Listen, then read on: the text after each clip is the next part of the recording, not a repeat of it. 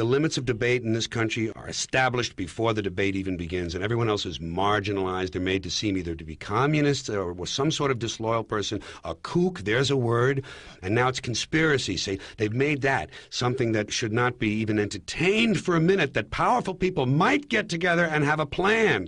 Doesn't happen. You're a kook. You're a conspiracy buff.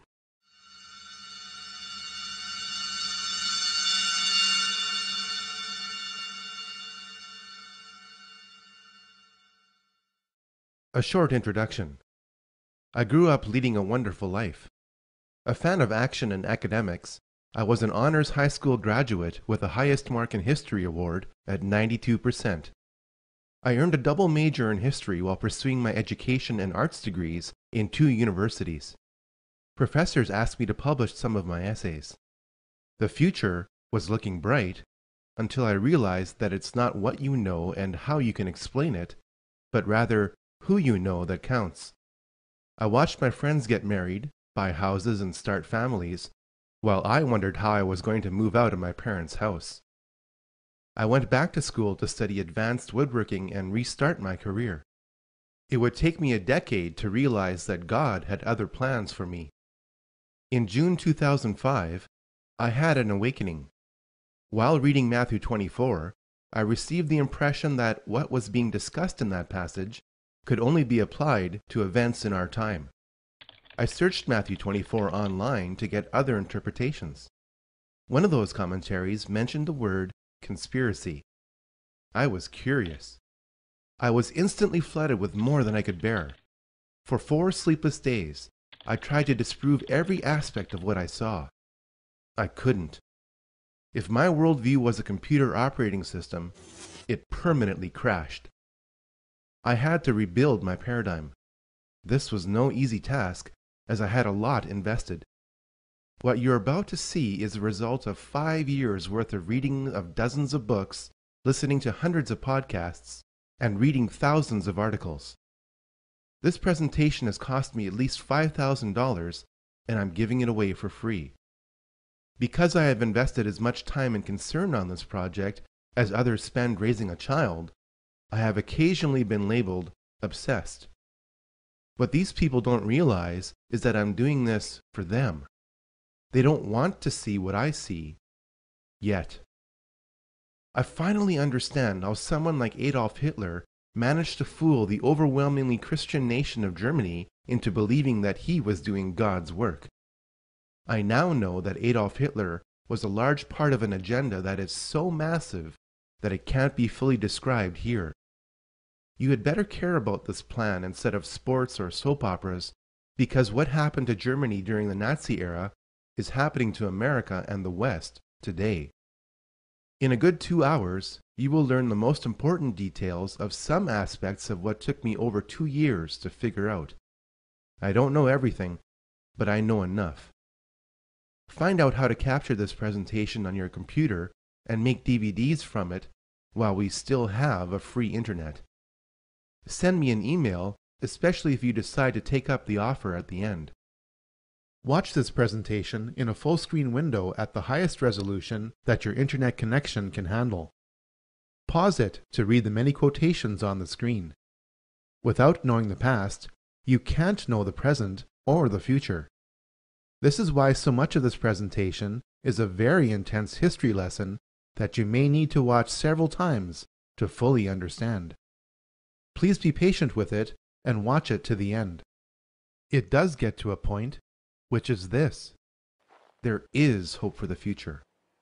Leonard Ulrich, March 2011.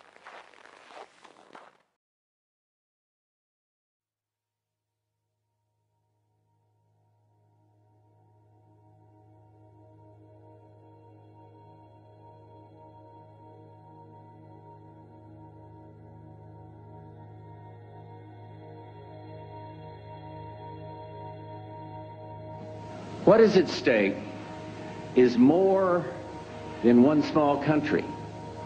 It is a big idea, a new world order. Out of these troubled times, our 5th objective, a new world order, can emerge.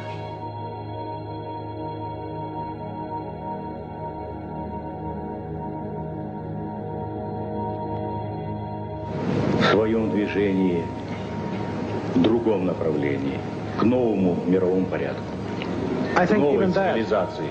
even that does not describe why the world has changed so much and why the world has turned so much toward a new world order and a new kind of civilization.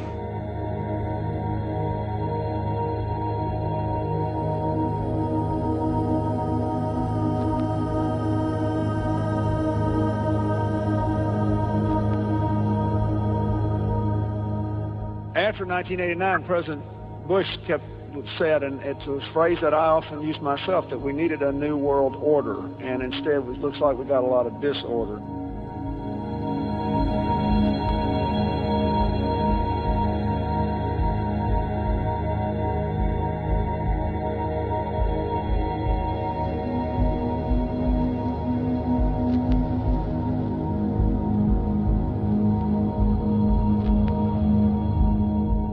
There is a chance for the President of the United States to use this disaster to carry out what his father, a phrase his father used, I think, only once, and hasn't been used since, and that is a new world order.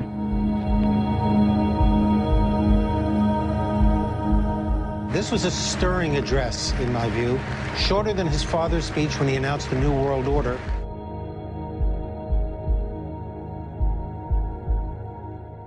And it's only now that we can begin to understand that the world order that globalization brings and what it's going to look like, it's driven forward now not just by the balance of military strength, the Cold War times, or ordinary political power.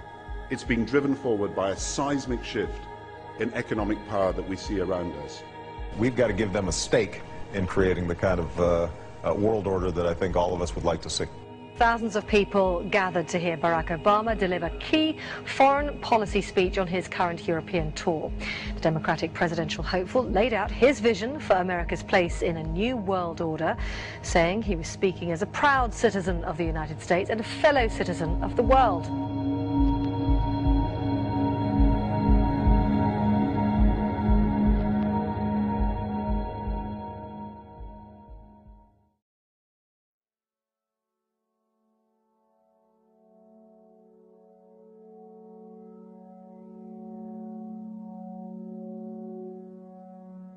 This film is about three big ideas. Most of the evil in this world is highly coordinated and is fulfilling biblical prophecy to the letter. Historical and current events are being influenced by evil to make the appearance of the Antichrist highly probable within a generation. Though the world is not yet in an apocalyptic state, the forces of organized evil affect us all now and must be resisted like never before. This film is unique in that it systematically studies the origins, activities, and destiny of evil. If you're a Christian, and even if you're not, you should keep watching in order to reduce the effects of evil. Presentations in this genre make all kinds of predictions about the future, most of which will turn out to be wrong. Instead of dwelling on the future, I'm going to survey the past. Once you know how we got here and then compare our present situation to what the Bible said would eventually happen, you might be interested in its solutions. If you think this is all fluff, then please consider the following question. If the Bible's explanation of evil is just a myth, then why are so many anti-Christians doing everything they can to fulfill that myth? Looks like we should study the New World Order.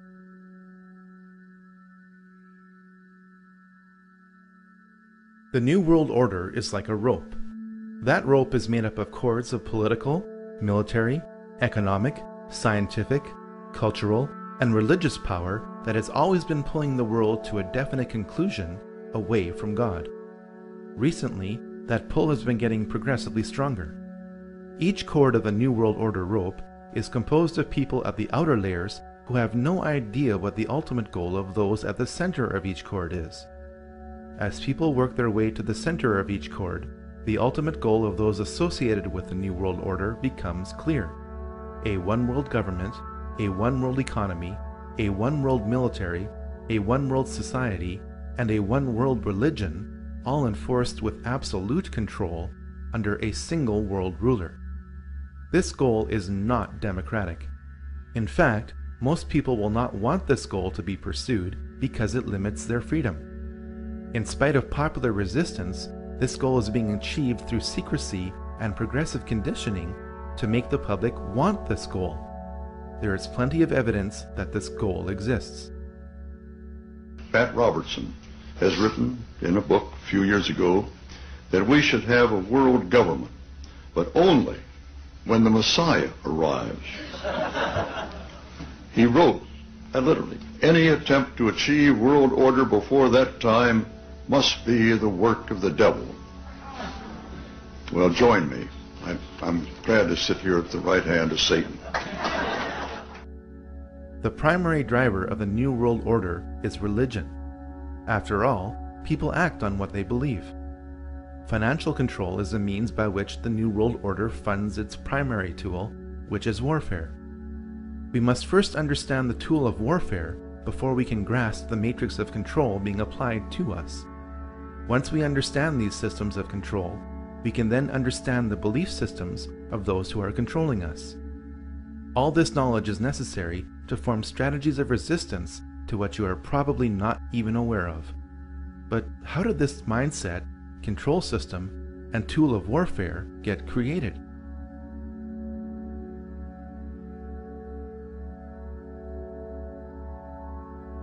All secret societies trace their origins back to the ancient mystery religions practiced in Sumeria, Egypt, and Babylon. These ancient mystery religions were responsible for keeping a closed population in total subservience to a small elite, which were worshipped as gods, or as intermediaries between the masses and the gods. Knowledge is power. If you know when the next solar eclipse is going to occur, and others around you don't, you can demand a lot from a primitive society when you threaten to turn off the sun. People with secret knowledge of astronomy are going to try to keep that knowledge to themselves. The moment they share that knowledge, their power over any society is eliminated. Large groups of people can be held in check by belief systems given to them by a tiny elite which keeps a core of knowledge to itself. This is why the most powerful groups in any society operate in secret. In fact, the word occult does not mean evil. It means secret. You are not supposed to know the secrets of the elite. Once you discover and verify these secrets, you'll be shocked at how the elite control you. The very word secrecy is repugnant in a free and open society, and we are, as a people, inherently and historically opposed to secret societies, to secret oaths, and to secret proceedings. And there is very grave danger that an announced need for increased security will be seized upon by those anxious to expand its meaning to the very limits of official censorship and concealment. That I do not intend to permit to the extent that it's in my control. For we are opposed around the world by a monolithic and ruthless conspiracy that relies primarily on covert means for expanding its sphere of influence, on infiltration instead of invasion, on subversion instead of elections, on intimidation instead of free choice, on guerrillas by night instead of armies by day. It is a system which has conscripted vast human and material resources into the building of a tightly knit, highly efficient machine that combines military, diplomatic, intelligence, economic, scientific, and political operations. Its preparations are concealed, not published. Its mistakes are buried, not headlined. Its dissenters are silenced, not praised. No expenditure is questioned, no rumor is printed, no secret is revealed. Government at all levels must meet its obligation to provide you with the fullest possible information outside the narrowest limits of national security. And so it is to the printing press, to the recorder of man's deeds, the keeper of his conscience, the courier of his news, that we look for strength, and assistance, confident that with your help, man will be what he was born to be, free and independent.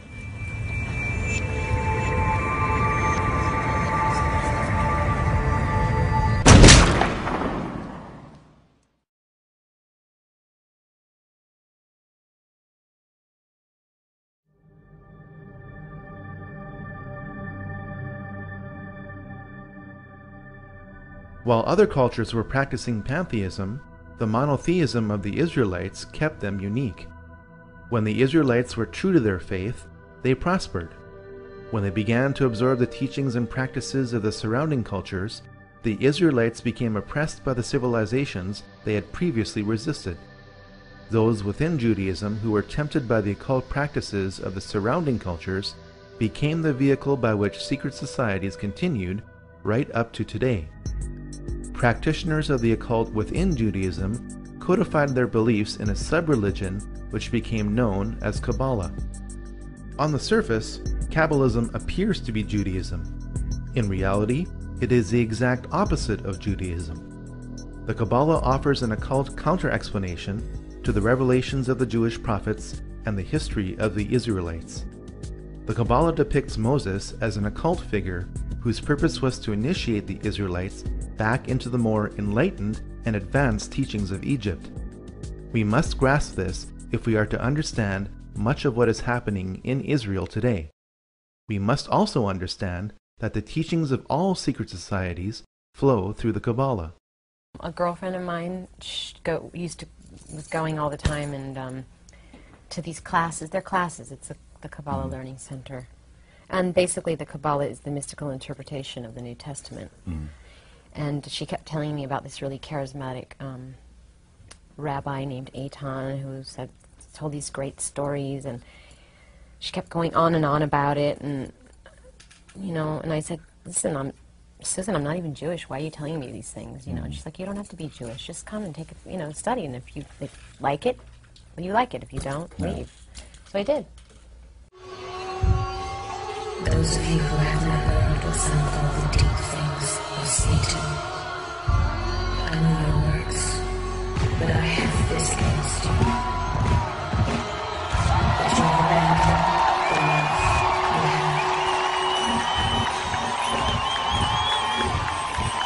And the soul beast lies like the sea with 10 horns and 7 heads, and a blasphemous name upon its head, and the beast that I saw was like a leopard. Its feet were like a bear's, and its mouth was like a lion's mouth, and to it the brain of its power. And the whole earth followed the beast with wonder, and they worshipped the beast, saying, who is like the beast, and who can fight against the beast? It opened its mouth to utter blasphemous words against God.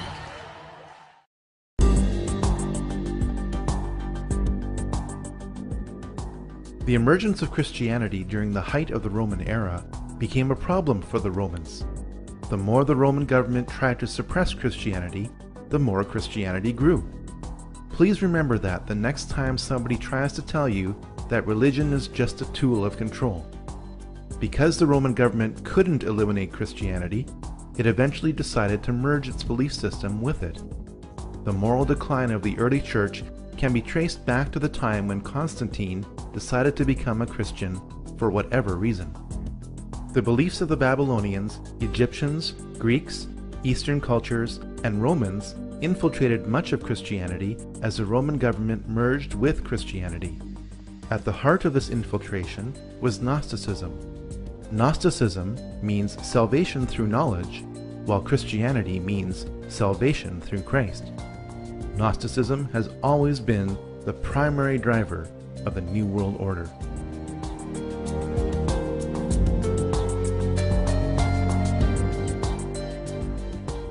A military and religious order known as the Knights Templar was created in Jerusalem in 1118 by 9 French knights.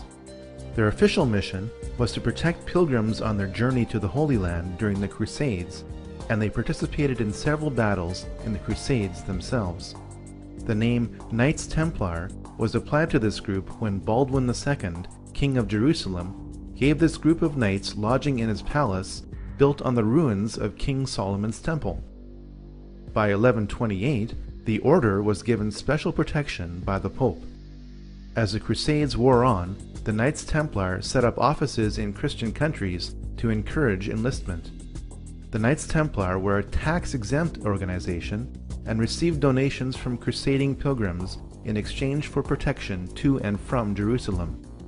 Because its membership remained dominated by the nobility, the Knights Templar were granted many favors by European rulers. Through gifts of land and money, the Knights Templar became extremely wealthy and powerful. The Knights Templar degenerated to the point where they practiced idolatry, sex rituals, and worshipped Satan in the form of the Baphomet. In fact, sodomy became a rite of initiation into the order. Unfortunately, those practices are being carried on today. And if Washington doesn't have enough to talk about these days, the Washington Times reported today that unidentified White House aides in the Carter, Reagan, and Bush administrations now are being investigated for using the services of a call boy ring. The paper reports that 2 of the male prostitutes were given a late-night tour of the White House last year. The White House press secretary, Marlin Fitzwater, said he knew nothing of this investigation. NBC's Lisa Myers reports her sources in the U.S. Attorney's Office say the investigation is not focusing on prostitution, but on fraud involving the use of credit cards to pay for the call boy services. Pope Clement V resisted abolishment of the Knights Templar for years. Finally, after waves of public pressure, most notably from King Philip IV of France, the Pope ordered 54 Templars burned alive in Paris as punishment for conspiracy and Satan worship. The order was destroyed when the Grand Master of the Knights Templar, Jacques de Molay, was burned at the stake on March 18, 1314. Many of the Knights Templar fled to Scotland, Portugal, and to the island of Malta. Some of today's well-connected youth are still initiated into a secret society based on the Knights Templar, known as the Order of de Molay.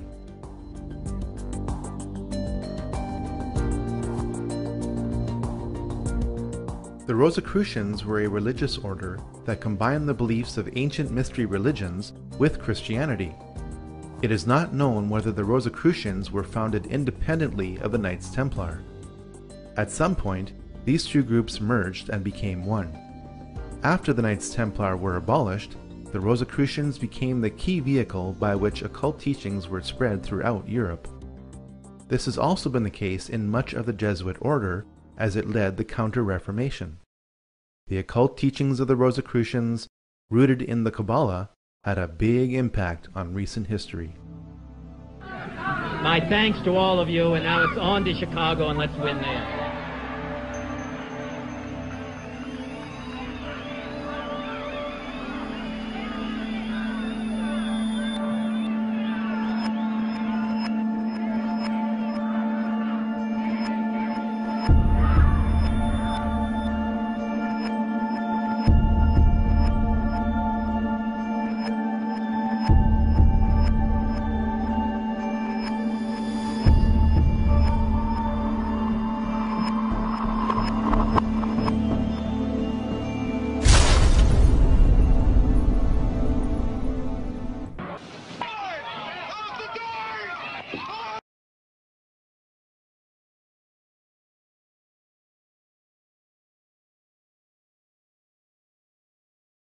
Freemasonry started when the Rosicrucians merged with the stonemason guilds of Europe. From the 1640s onwards, as the construction of grand cathedrals declined, Masons concentrated less on stonework and more on occult teachings.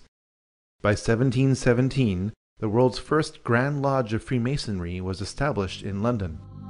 Freemasons were initially viewed positively by the public for doing good works, and the number of lodges grew rapidly throughout Europe. The age-old satanic desire for power also grew within Freemasonry. A secret society within a secret society, made up of only the highest levels of Freemasons, fathered a ruthless philosophy that is affecting us to this day. On May 1st, 1776, the Order of the Illuminati was born.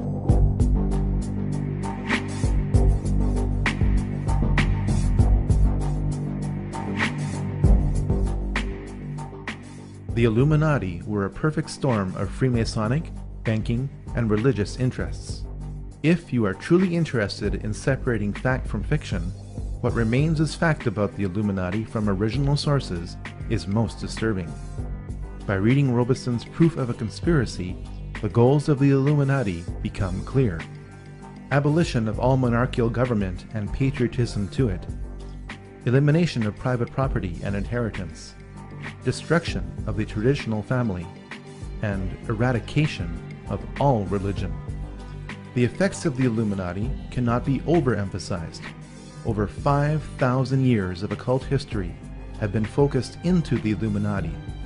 Around 250 years of occult practices have flowed from the Illuminati. The modern financial system was invented by the Illuminati. Communism was invented by the Illuminati. The New Age and propaganda movements designed to affect your mind were invented by the Illuminati. There is not an area in your life that has not been affected by the Illuminati. Every major war, from the French Revolution onwards, has been influenced by Illuminati philosophy to progressively promote a one-world government. The Illuminati were headed up by Adam Weishaupt. Though Weishaupt had a Jewish lineage, he was educated in a Jesuit school. He graduated with a Doctor of Law degree from the University of Ingolstadt in 1768. With his family's rejection of Judaism and his Jesuit training which he regretted, Weishaupt looked to himself to create his own religion and twisted vision of how man should be governed. At first, Weishaupt had only a few disciples who met locally at Weishaupt's apartment in Ingolstadt, Germany. To my knowledge, this is the only presentation to prove the physical origins of the Illuminati. From this upper room, an evil philosophy was born. Weishaupt was initiated into the Masonic Lodge of Theodore of Good Counsel in Munich in 1777. Through his growing associations with Freemasons, priests, preachers, professors, dukes, colonels, and counts, Weishaupt worked to weave the Illuminati into the rope of Freemasonry. By late 1781, an agreement was reached to combine the two orders so that no one could tell where Freemasonry stopped and the Illuminati began. In 1782, over 2,000 participants attended the Masonic Congress of Wilhelmsbad, which became the power base of the Illuminati. The House of Rothschild was on its way to becoming the most powerful banking family in the world.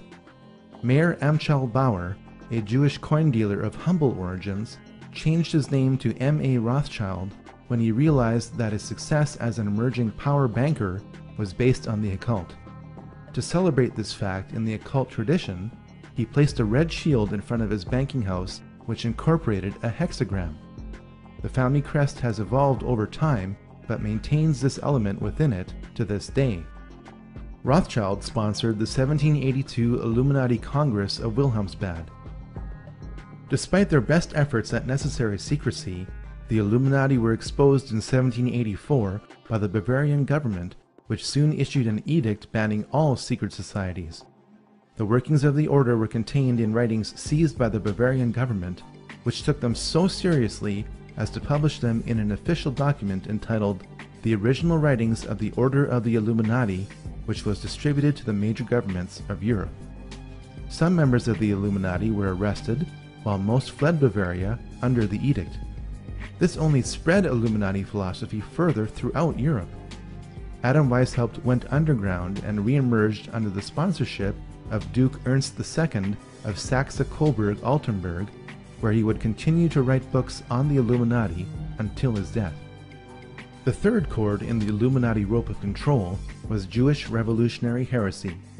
Shabbatai Tzvi calculated that the Messiah would come back in 1666.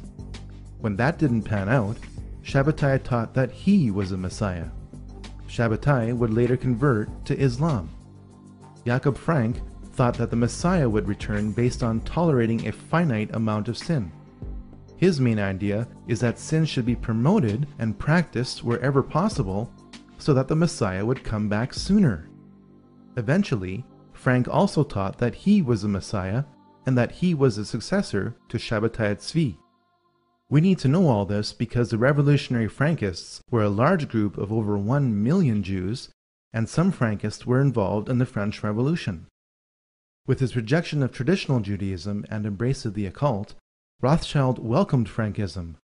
When Jakob Frank visited Frankfurt, he became instantly wealthy with Rothschild money. When the French Revolution was over, the Frankists scattered in Poland and Bohemia, intermarried into the gentry and middle class, and took on the appearance of Christianity. You need to know about the Frankists for two reasons. First, many prominent American politicians appear as moderates, but have a family tree rooted in Eastern European Jewish revolutionary heresy. We have heard that 500,000 children have died. I mean, that's more children than died in Hiroshima. And you know, is the price worth it? I think this is a very hard choice, but we think the price is worth it. You'll be surprised to learn that several key Middle Eastern politicians also share these roots. Second, so many people of Jewish background in Hollywood carry on the Frankist tradition today through constant promotion of sin and the occult. The hand of the Illuminati was shaped by Jewish revolutionary heresy.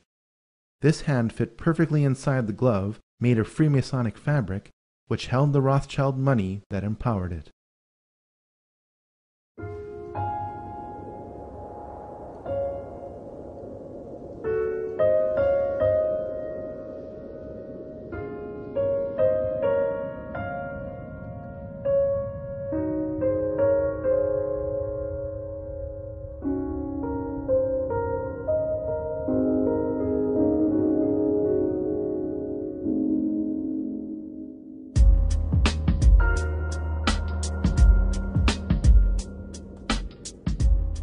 Scattered from Bavaria, the Illuminati quickly re-emerged in France within pre-existing revolutionary groups, the largest of which was the Jacobin Club.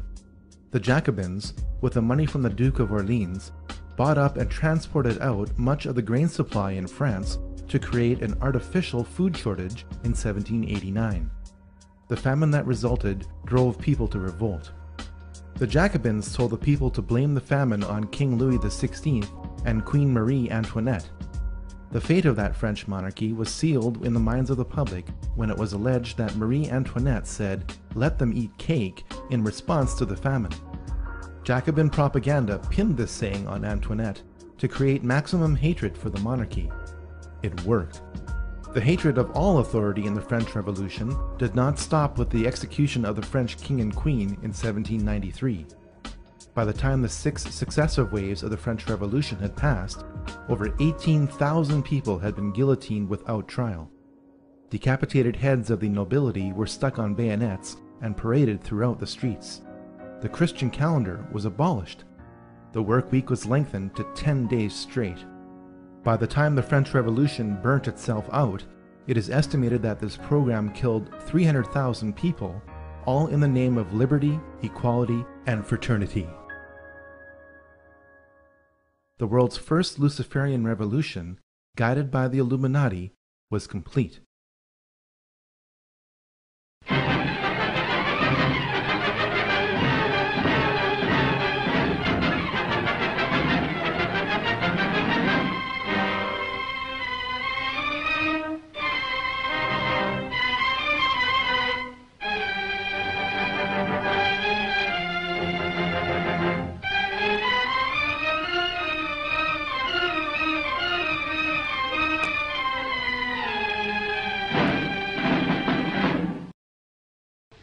Mama, I have to cheat the tax collector before my own children. Do you think I want to do that? I live honestly, I trade honestly, I want to be honest with them, but they won't let us.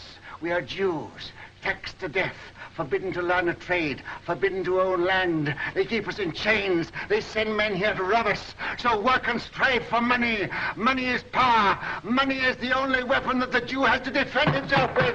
Oh, Mama! Though Mayer Amschel Rothschild died in Frankfurt in 1812, his empire grew through his family.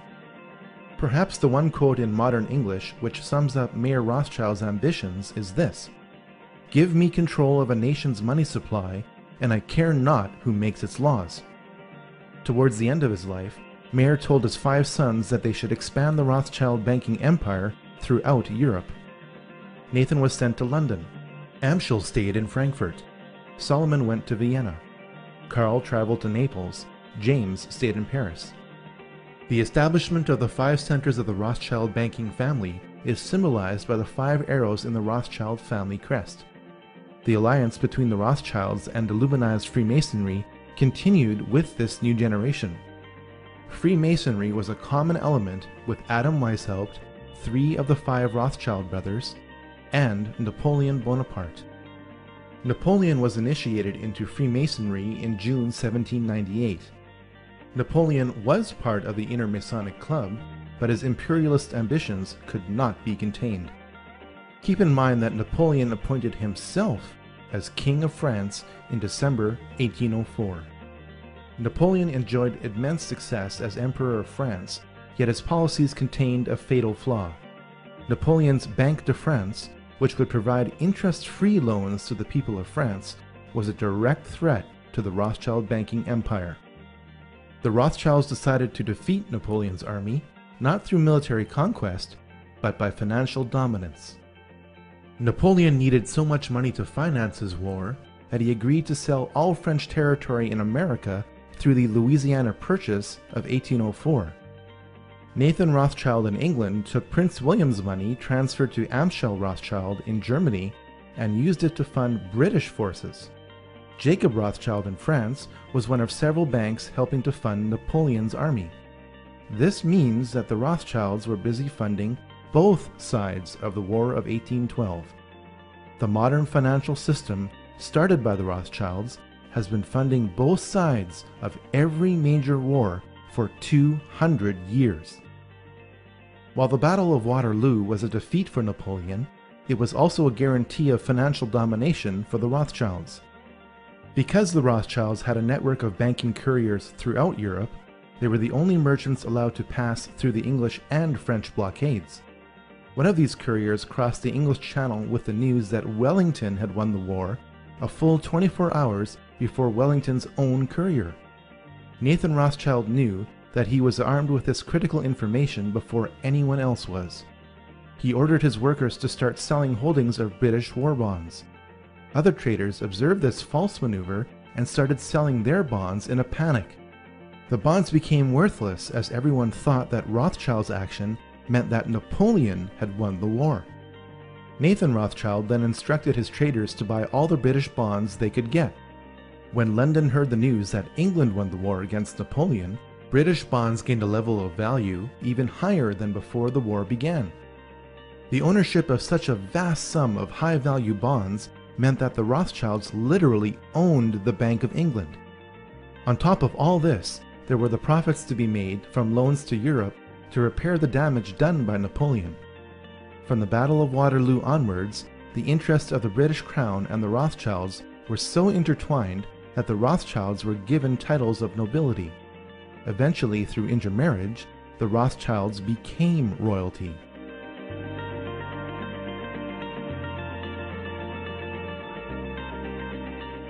Following the Napoleonic Wars, the Illuminati thought that the nations of Europe would be so tired of fighting that they would agree to enter into a federation. Switzerland was declared to be a neutral country into which member kingdoms could deposit their money. Since the post-Napoleonic nations of Europe were heavily indebted to the Rothschilds, it could be argued that the Congress made Switzerland act as the modern version of the Knights Templar for the past 200 years. Now you know why Switzerland has acted as Europe's untouched bank during the European slaughters of World War I and World War II. The Congress of Vienna resulted in a treaty. Russian Tsar Alexander I opposed this treaty because he saw the Congress as an Illuminati takeover. The Rothschilds vowed that the Romanov dynasty would someday come to an end.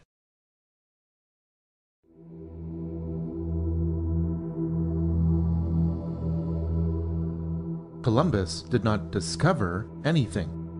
The Vikings arrived in North America 500 years before Columbus did. Manly P. Hall, the most prolific Masonic author of all time, wrote a compact book in 1944 entitled The Secret Destiny of America. It confirms that the Old World knew about the New World for thousands of years. Columbus sailed to the West because his family and those who paid for his expedition were steeped in Rosicrucianism and wished to lay the foundation of a new world order. One only has to look at the cipher used in his signature for proof of this claim. Much of the occult knowledge of the Knights Templar is carved in stone in Scotland's Rosslyn Chapel. The carvings that line the inner frame above this window are of maize or of Indian corn that grew only in the New World. How could this be if the construction of the Rosslyn Chapel began in 1446, or 46 years before Columbus sailed to the West? For the answer to this question, we should look at the sails on the ships used by Columbus. They were adorned with the logo of the Knights Templar. From before the time of Columbus until today, America has always had a special place in the plans of the New World Order. The Illuminati in Europe saw the rare positive outcome of the American Revolution and sought to subvert it through the Columbian Lodge of the Order of the Illuminati, established in New York in 1785. Agents of the Illuminati worked to start a new revolution in America so that America would resemble France without the Napoleonic influence.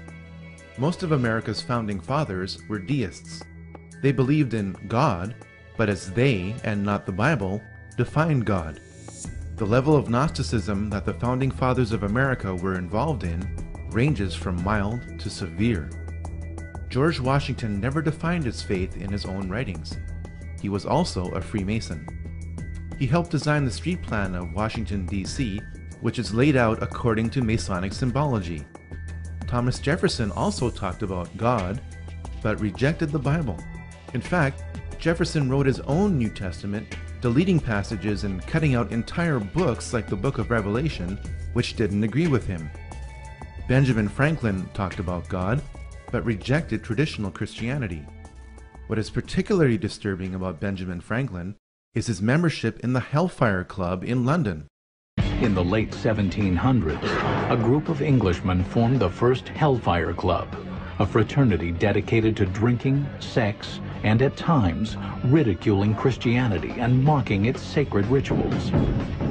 Members met at ruined monasteries to revel in black masses and drunken orgies. An occasional participant was the American ambassador to Great Britain, Benjamin Franklin. Whether or not any of these American leaders are Christian is not for me to decide. The singular point being made here is that America has always had a thick Christian veneer applied to a Gnostic core. Over time, that occult core has grown and the Christian veneer has worn thin. In 1791, Alexander Hamilton established the first privately owned central bank in the United States with $10 million on a 20-year charter. This is contrary to the United States Constitution, which Hamilton signed. When the charter expired, the head of this private group was revealed. None other than Nathan Rothschild in England said, "Either the application for the renewal of the charter is granted, or the United States will find itself in a most disastrous war."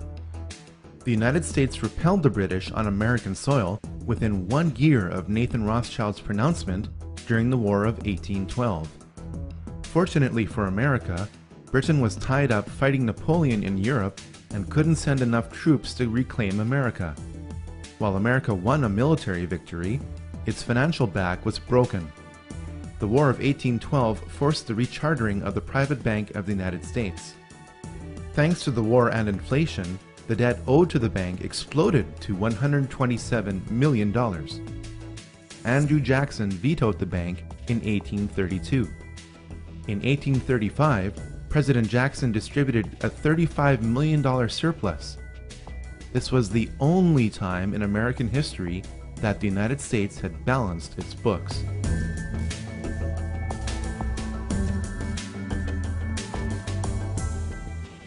The Rothschilds had their sights set on reclaiming America. A divide and conquer strategy would be used by creating a conflict between the North and the South. The North was to be a British colony annexed to Canada under the control of Lionel Rothschild. The South was to be a French colony given to Napoleon III of France under the control of James Rothschild. Lincoln's main problem shifted from slavery, which he outlawed, to how he was going to pay for the defense of America against the international bankers who were destroying it. Lincoln came up with a brilliant solution called the greenback. The government would print its own interest-free currency that would later be redeemable in gold. The bankers wouldn't stand for this. On April 14th, 1865, 5 days after the South surrendered, Lincoln was shot by John Wilkes Booth. Booth was a member of the Knights of the Golden Circle.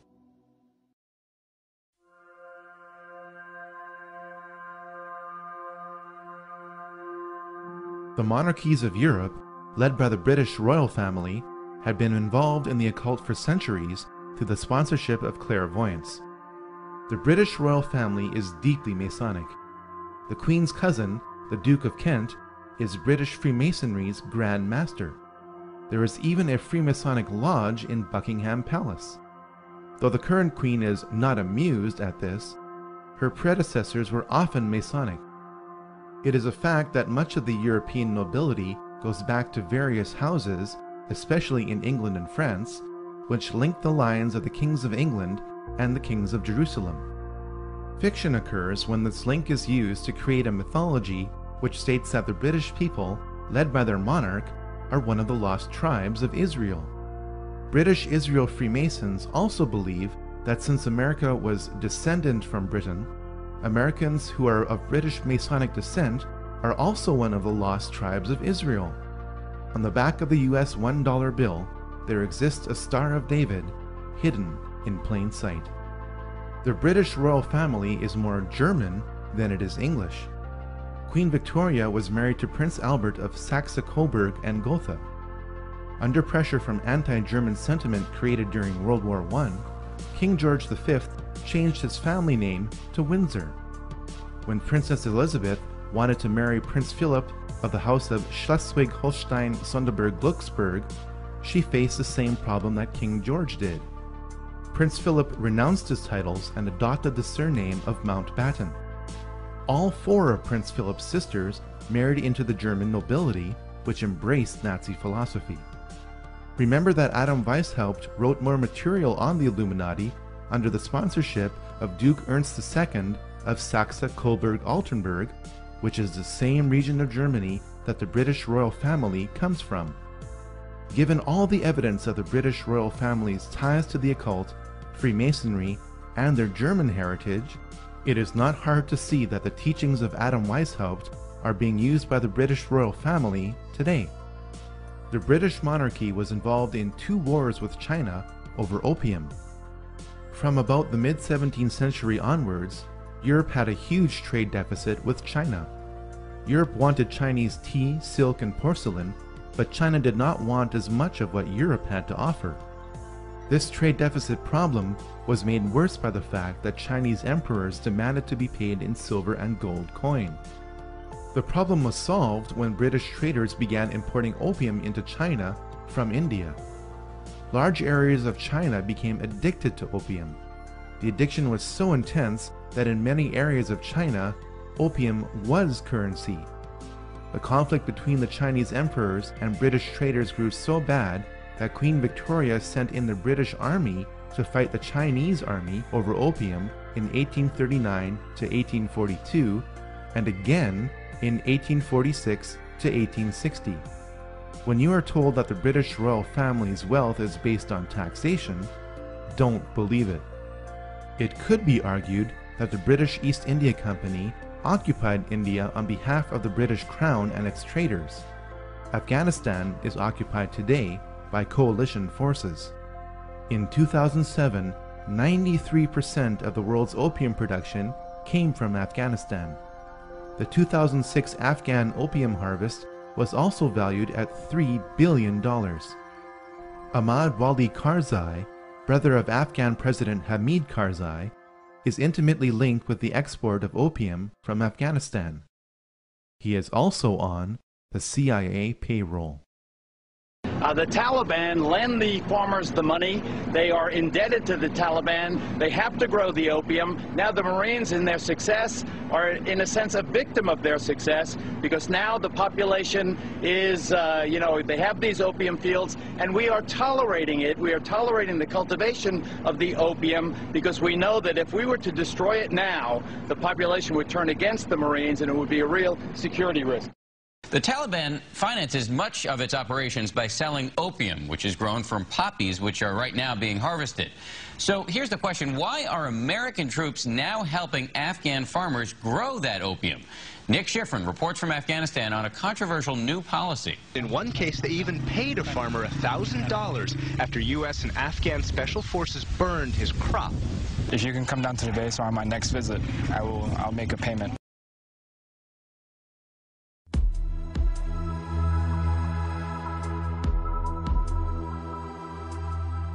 The Round Table groups are the most influential and interconnected secret societies in the Western world. While Cecil Rhodes did not start any of these groups, he was instrumental in ensuring that they worked together toward a common goal. In 1966, Georgetown University history professor Carroll Quigley defined this goal in a massive work entitled Tragedy and Hope. One of the members of the Round Table groups sponsored Carroll Quigley, who was given access to their secret records, to produce what the group thought would be an internal publication. As a teenager, I heard John Kennedy's summons to citizenship. And then, as a student at Georgetown, I heard that call clarified by a professor named Carroll Quigley, who said to us that America was the greatest nation in history because our people had always believed in two things: that tomorrow can be better than today, and that every one of us has a personal, moral responsibility to make it so.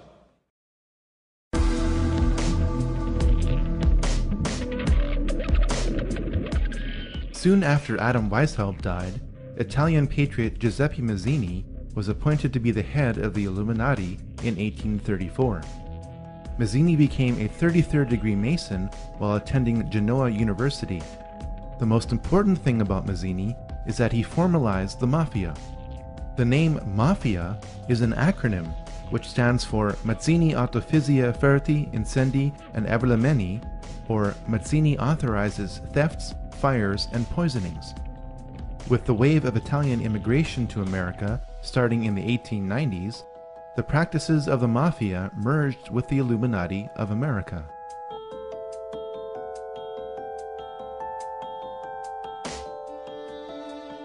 Next to Adam Weishaupt, Albert Pike is the most influential Freemason in history. Pike was asked by American Freemasons to reform its rituals. He did so in a Masonic handbook entitled Morals and Dogma of the Ancient and Accepted Rite of Freemasonry, published in 1871. The Knights of the Golden Circle, or KGC, was a Masonic organization dedicated to establishing a golden circle of territories between Mexico, Central America, the Caribbean, and the southern states, which would officially sanction slavery. Albert Pike was associated with the KGC and created several spin-off groups from it, including the Ku Klux Klan. While he was Sovereign Grand Commander of the Scottish Rite of Freemasonry, Albert Pike created his own office of Chief Justice of the KKK. This is also borne out at the location of his statue, which is in Judiciary Square in Washington, D.C.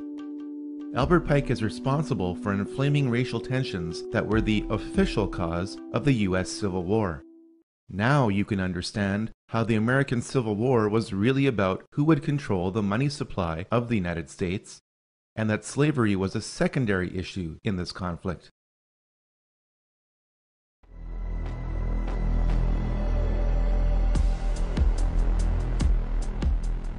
William Huntington Russell was one of the more prominent merchants involved in the Chinese opium trade. Born in America, Russell did what most wealthy businessmen did during the Industrial Revolution: protect his assets from taxation by establishing a tax-free foundation. The tax-free foundation that Russell and Company established, based on opium revenue, was the Russell Trust.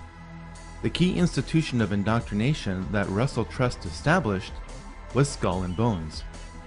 Skull and Bones was founded at Yale University in 1832 as a black lodge of Freemasonry. The odds that both presidential candidates would happen to be members of Skull and Bones is approximately 1 in 750,000. 3 generations of the Bush family have been members of Skull and Bones. George W. Bush, his father George H.W. Bush, and his father before him, Prescott Bush, were all members of this occult secret society. The videotape provides a grainy glimpse into what appear to be the initiation rituals of a secret society that's been around since 1832, whose members have gone on to be leaders of Wall Street and the White House, the Senate and the Supreme Court. They're sort of trying to scare the initiates, make them, disorient them, frighten them. New York Observer investigative reporter Ron Rosenbaum accompanied a team of Yale students who shot these pictures 9 days ago. Rosenbaum's curiosity about Skull and Bones was permanently piqued when, as a classmate of George W. Bush, he lived right next to the Tomb, the group's heavily fortified home. From their perch, Rosenbaum and his cohorts taped the Tomb's courtyard. What they captured, they say, was initiates, known as neophytes, being forced to kiss a skull, then members performing a mock killing. It may look like your average fraternity nonsense, but Rosenbaum says it's not. Even though it may seem silly to us, it seems to mean something to them, and you can't argue with the success of Skull and Bones. It has been alleged by members of Skull and Bones that it was Prescott Bush who stole the skull and bones of Indian Chief Geronimo and placed it in the tomb as a source of spiritual power. George W. Bush never apologized for his activities in Skull and Bones. One of the first things he did as president was appoint many of his fellow bonesmen to positions of power. President Bush has tapped 5 fellow bonesmen to join his administration.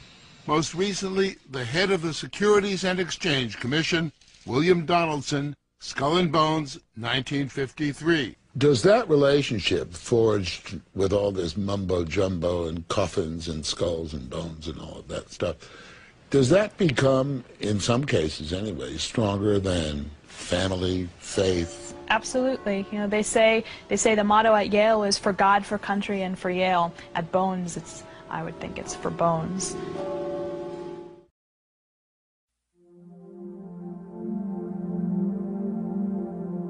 Georg Hegel was a German philosopher who came up with a basic system for achieving the goals of the Illuminati called the Hegelian dialectic.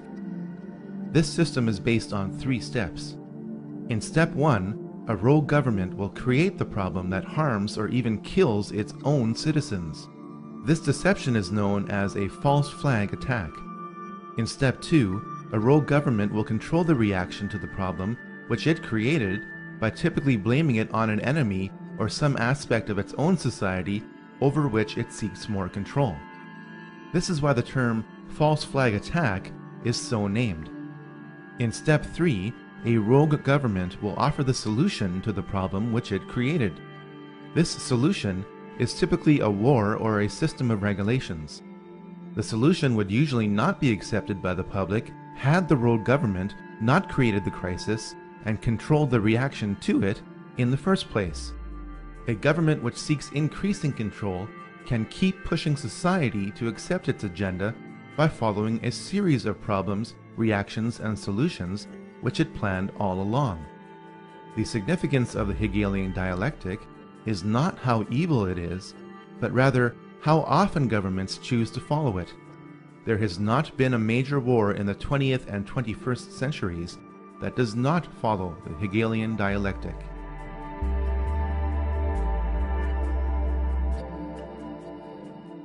Though his family converted to Christianity, Karl Marx became a Satanist during his university years. In a poem entitled Pale Maiden, Marx wrote, "Thus heaven I forfeited, I know it full well. My soul, once true to God, is chosen for hell." Over time, Marx became a 32nd degree Mason. Karl Marx met up with German philosopher Friedrich Engels. Engels joined a revolutionary group 10 years earlier founded by Giuseppe Mazzini. It was Engels who would feed Karl Marx physically and intellectually for life. Marx published the Communist Manifesto in 1848 based on a draft from Engels.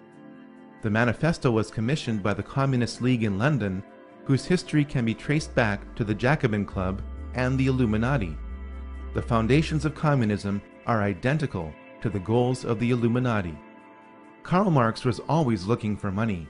He found it when Nathan Rothschild gave Marx several £1,000s to finance the cause of socialism through the Hegelian dialectic.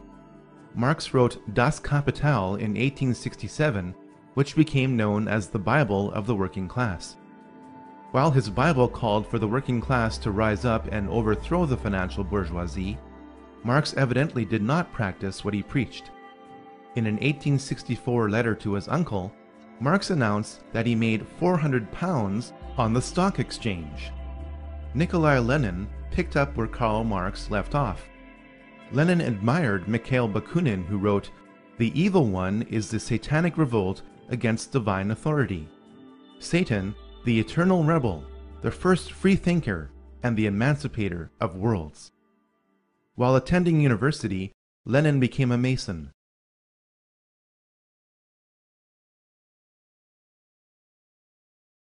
Stopped by Andrew Jackson and delayed by Abraham Lincoln, the international bankers finally seized control of the financial system of the United States.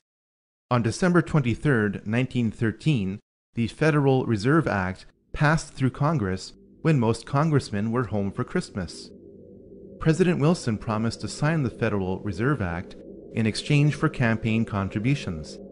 This unconstitutional act allowed a private group of international bankers to print pieces of paper as money which would be loaned out to the government at interest. Leading directly or indirectly through their agents, the most prominent members of this group were J.P. Morgan, J.D. Rockefeller, Jacob Schiff, and Max and Paul Warburg. Every member of this group was connected in different ways to the Rothschilds. The international bankers wasted little time in doing what they do best: finance wars.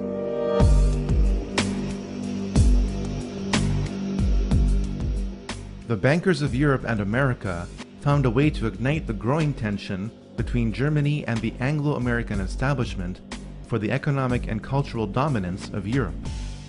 Most people know that the flashpoint of World War I along the Western Front was the torpedoing of the Lusitania on May 7, 1915. What most people don't know is how the operations of the Lusitania were engineered to provoke this war. British intelligence broke the German war code in December 1914. This meant that the First Lord of the Admiralty, Winston Churchill, knew where every German U-boat was in the English Channel. The Lusitania slowed to await the arrival of its military escort through the channel. Churchill ordered the escort to return to port. The Lusitania was crawling alone through a war zone. A private letter from Churchill removes any doubt as to whether he intended for the Lusitania to be sunk. Roughly 1,200 people lost their lives in an engineered event designed to start a war. The Germans claimed that the Lusitania was carrying arms from America to be used by Britain against Germany. 93 years later, this claim has been proven to be true. The English-speaking press, controlled by the CFR in America and the Rothschild-owned news services in Europe, published the claim that the barbaric Germans had attacked an unarmed passenger ship. This ignores the fact that the German government placed warnings in New York newspapers reminding passengers that the ship would be sailing into a war zone. The best example of how the Illuminati bankers funded both sides of World War I was given through Max and Paul Warburg. Paul Warburg's firm of Kuhn, Loeb & Company was in charge of Liberty Loans, which helped finance the American military. Max Warburg's firm of M.M. Warburg & Company helped finance the German military. The Rothschilds were unable to control Russia because of the Tsar until World War I, when the alliance between the European and American bankers was complete. Jacob Schiff spent $20 million in gold to finance the Russian Revolution through Leon Trotsky, who was exiled in style in New York. Of the 384 commissars that were to make up the new Russian government, 264 had come from the United States. When the ship carrying the men and materials for the revolution were seized at the port of Halifax by Canadian authorities, President Wilson secured their release by stating that if they weren't let go, the U.S. would not enter the war. Lenin, exiled in Switzerland, promised to make peace with Germany if he overthrew Russia's temporary government. He was placed in a sealed railway car with $5 million in German gold and was sent to Russia. When the elections were held in November 1917, Lenin's communists received only 24% of the vote. Lenin had to use force in order to represent the people. The United States stepped in with enormous amounts of food and relief supplies as famine gripped Russia while Lenin took control of it. This opened the door for American industrialists and financiers like J.D. Rockefeller to build the infrastructure of Russia. The net effect was that America continued to support the communist revolution. This support was extended as power was transferred from Lenin to Stalin in spite of Stalin's ruthlessness. World War I ended according to the master plan of the 20th century Illuminati financiers. They knew that communism could only continue so long as capitalism supported it. The financiers also knew that the oppressive chains of the Treaty of Versailles would be broken by a leader who would eventually rise up from within Germany. Welcome to the first round of Problem, Reaction, and Solution.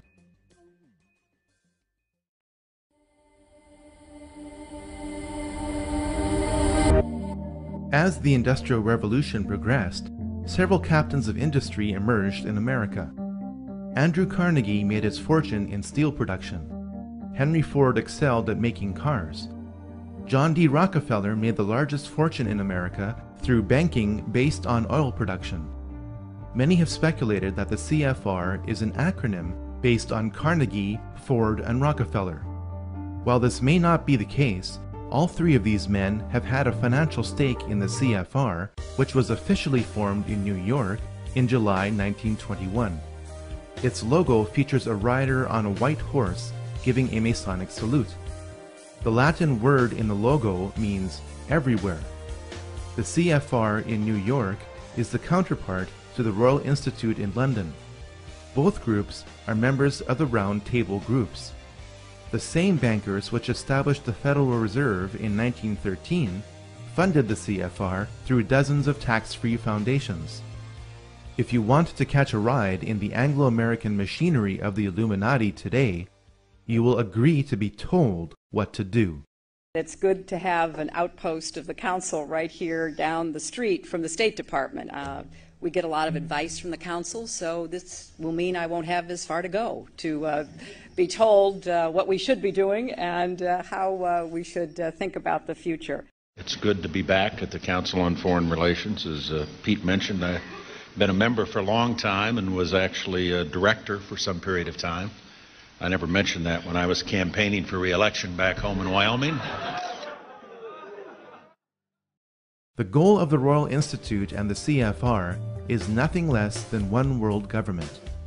In 1950, CFR member James Warburg testified before the Senate Foreign Relations Committee and said, "We shall have world government whether or not you like it, by conquest or consent." You would think that the CFR would be the talk of the American mainstream media, but the CFR dictates what will make the American news and how it will be presented to reporters in key positions who are along for the establishment ride.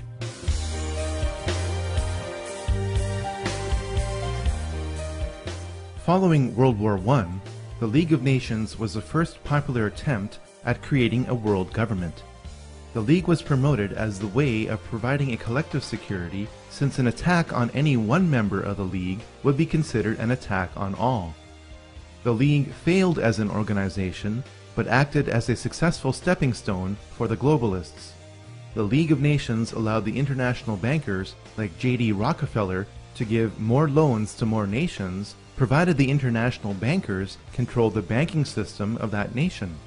When the Bank for International Settlements was established in 1930, the Illuminati financiers gained more control of the world's money supply. This was all the more reason to start World War II.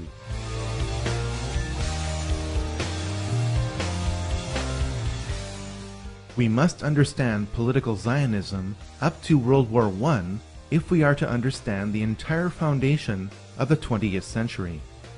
Austrian Jew Theodor Herzl published a book in 1896 entitled The Jewish State.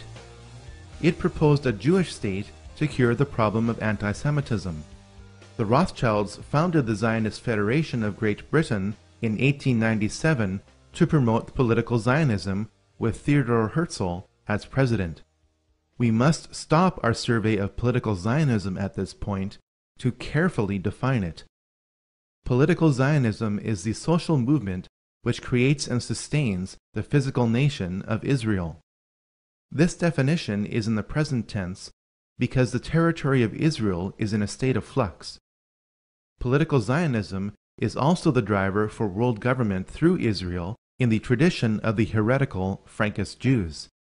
This definition is embodied by the Rothschild family. Not all Jews are political Zionists. Not all political Zionists are Jews.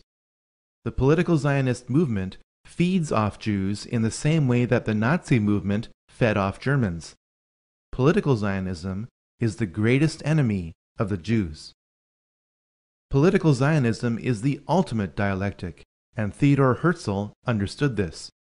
I must warn you, what you are about to hear is truly evil. It is essential that the sufferings of the Jews become worse. This will assist in the realization of our plans. I have an excellent idea. I shall induce the anti-Semites to liquidate Jewish wealth. The anti-Semites will assist us thereby in that they will strengthen the persecution and opposition of the Jews. The anti-Semites shall be our best friends. Frankism is the basis of political Zionism, which expressed itself in the Russian Revolution. Karl Marx's real name was Moses Mordecai Levy. Vladimir Lenin was born Vladimir Ilyich Ulyanov, which is of Jewish lineage. Leon Trotsky's real name was Lev Davidovich Bronstein. The Rothschilds finally succeeded in making good on the threat to remove the Romanov dynasty from power through the Frankist Bolsheviks they controlled.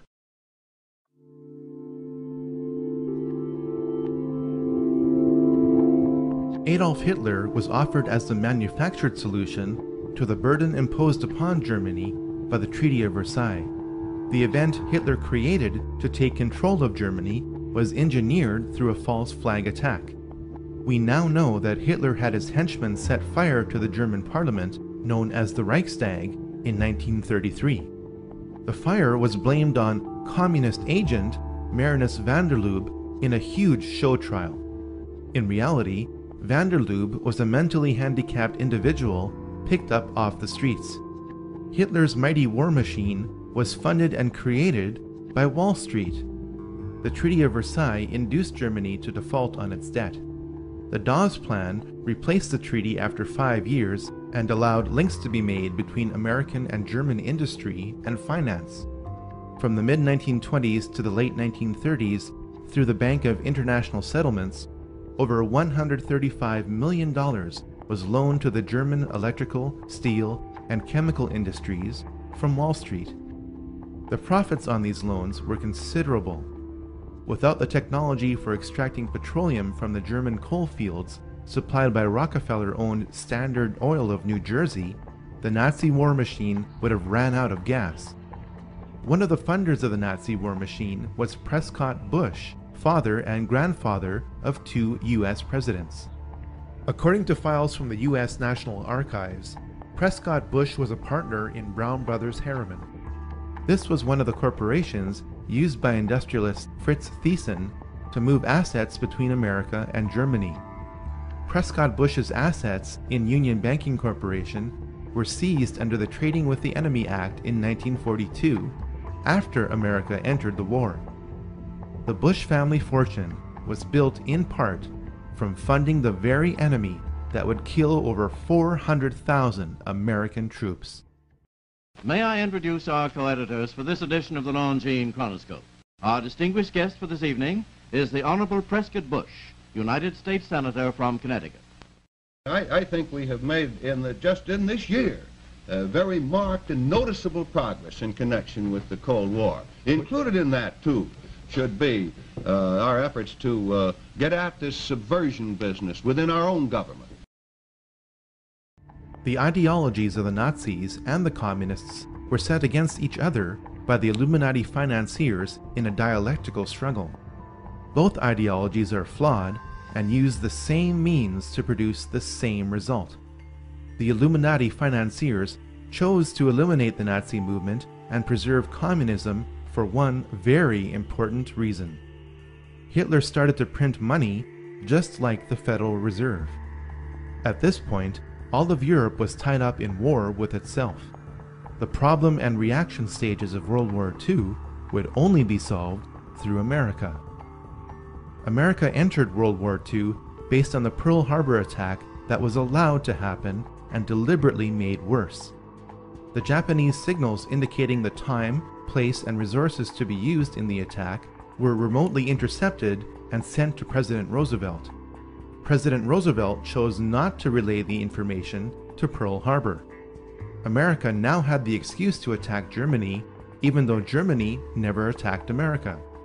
The Japanese were ready to surrender in February 1945, but 2 nuclear bombs were dropped on them after this date instead of being used in Europe.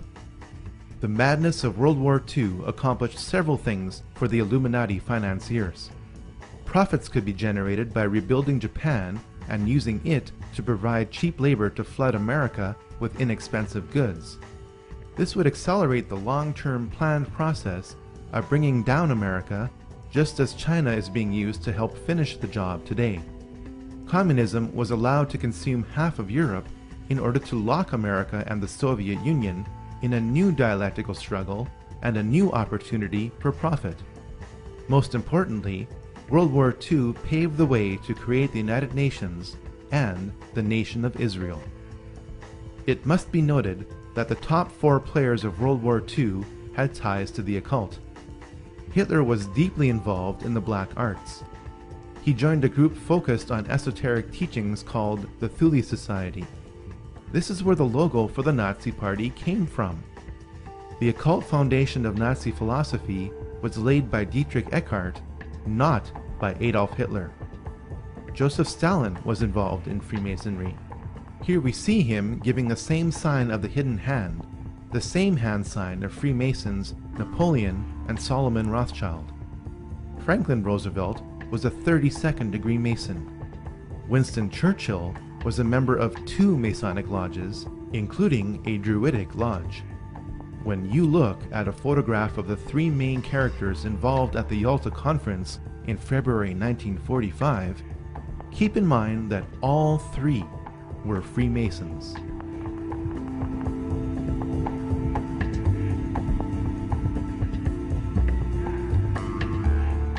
The United Nations was the second prearranged attempt at world government, offered as the solution to future conflicts like World War II. To help prevent the pivotal United States from backing out of the United Nations, as it did with the League of Nations, the UN was to be located on American soil with land graciously donated by John D. Rockefeller Jr. Through its domination of the American media, the CFR conditioned the United States to accept the increasing role of the UN in the drive for world government.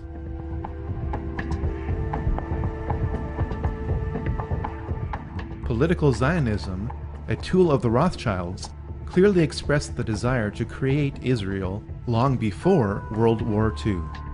This is documented in the Balfour Declaration of 1917. Arthur James Balfour of the British Foreign Office announced that it was the will of His Majesty's government to establish a Jewish homeland in Palestine.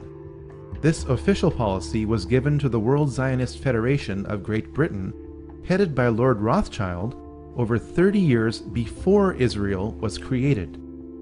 James Balfour, a willing tool of the British Freemasonic crown, was awarded many Masonic royal titles for this and other services rendered. Political Zionism used and magnified the anti-Semitism of the Nazi movement to create Israel. As soon as Hitler took power in 1933, many Jews around the world boycotted German goods. The political Zionists in Palestine negotiated a secret deal with the devil. In return for the transfer of 60,000 Jews and $100 million to Palestine, political Zionists would halt the worldwide Jewish-led anti-Nazi boycott that threatened to topple the Hitler regime in its first year. Over 40 million Chinese died in a 25-year period under the dictatorship of Mao Zedong, yet all you probably know is the phrase 6 million Jews. If you question the scope and purpose of the Holocaust, you will be labeled a Holocaust denier. The Holocaust of the Jews has been ground into the public consciousness by the political Zionists who used and inflated its horror to justify their goal. Theodor Herzl's dream was realized when the flag he proposed, based on the Rothschild hexagram, flew over Israel in May 1948.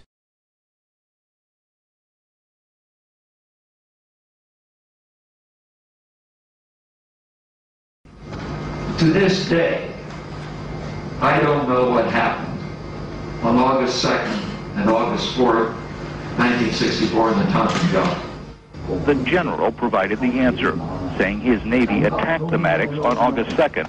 But on the 4th, nothing happened. There was absolutely nothing, he said. The revelation may be important to historians. They have argued for years that the second incident on August 4th never occurred. But Lyndon Johnson used it to justify air attacks on Vietnam and broaden the scope of the war. Events afterwards showed that our judgment that we'd been attacked that day was wrong. It didn't happen.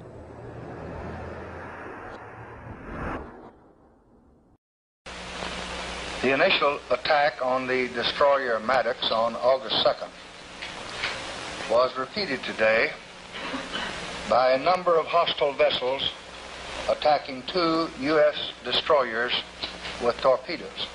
Repeated acts of violence against the armed forces of the United States must be met not only with alert defense, but with positive reply.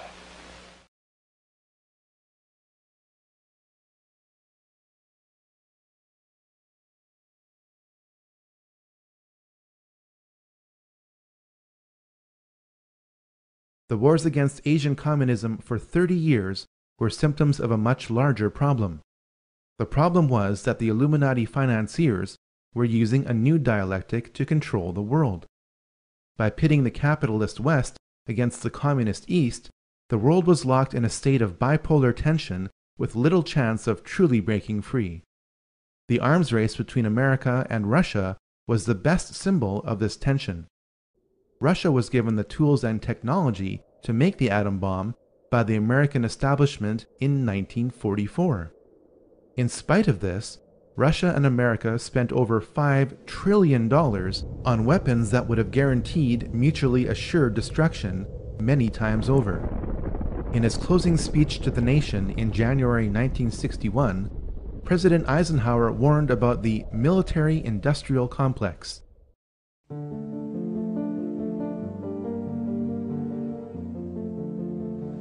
Until the latest of our world conflicts, the United States had no armaments industry. American makers of plowshares could, with time and as required, make swords as well. But we can no longer risk emergency improvisation of national defense. We have been compelled to create a permanent armaments industry of vast proportions. Added to this, 3.5 million men and women are directly engaged in the defense establishment. Now, this conjunction of an immense military establishment and a large arms industry is new in the American experience. The total influence, economic, political, even spiritual, is felt in every city, every state house, every office of the federal government. We recognize the imperative need for this development, yet we must not fail to comprehend its grave implications. Our toil, resources, and livelihood are all involved. So is the very structure of our society. In the councils of government, we must guard against the acquisition of unwarranted influence, whether sought or unsought, by the military-industrial complex. The potential for the disastrous rise of misplaced power exists and will persist. We must never let the weight of this combination endanger our liberties or democratic processes. We should take nothing for granted. Only an alert and knowledgeable citizenry can compel the proper meshing of the huge industrial and military machinery of defense with our peaceful methods and goals, so that security and liberty may prosper together. We didn't listen to him then. We still aren't listening now. The Illuminati financiers planned for the failure of communism. Communism as a system is guaranteed to fail without support. It failed in 1989 through the symbology of the fall of the Berlin Wall. China was busy by this time producing goods for the capitalist West. In 50 years, the planet went from a multipolar world to a bipolar world to a monopolar world. In the meantime, 3 more secret societies emerged to help manage the planet without your awareness or consent. The time to encourage another war would soon be around the corner.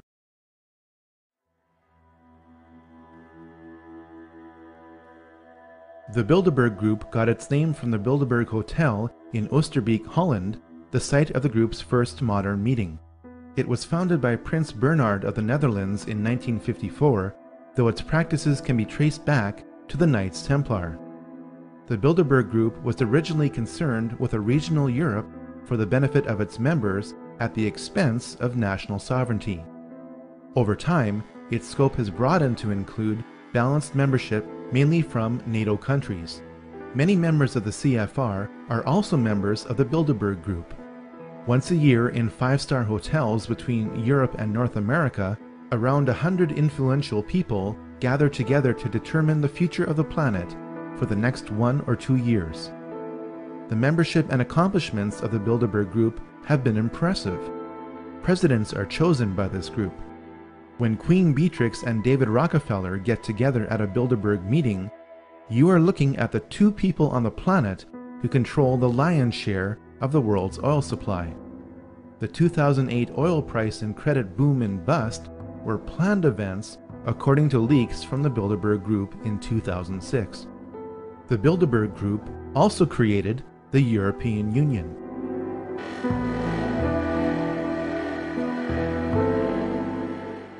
The Club of Rome promotes peace and prosperity, but does so in a way that advances world government at the expense of national sovereignty. It was founded in April 1968 by Aurelio Pecci, a prominent Italian industrialist. Affiliations with the Club of Rome have included members of the Rockefeller family and the CFR. Of all the globalist organizations we have encountered so far, the Club of Rome is the group which is the most heavily involved in the New Age movement, regardless of its size. This group specializes in promoting neo-feudalism to justify social and economic control.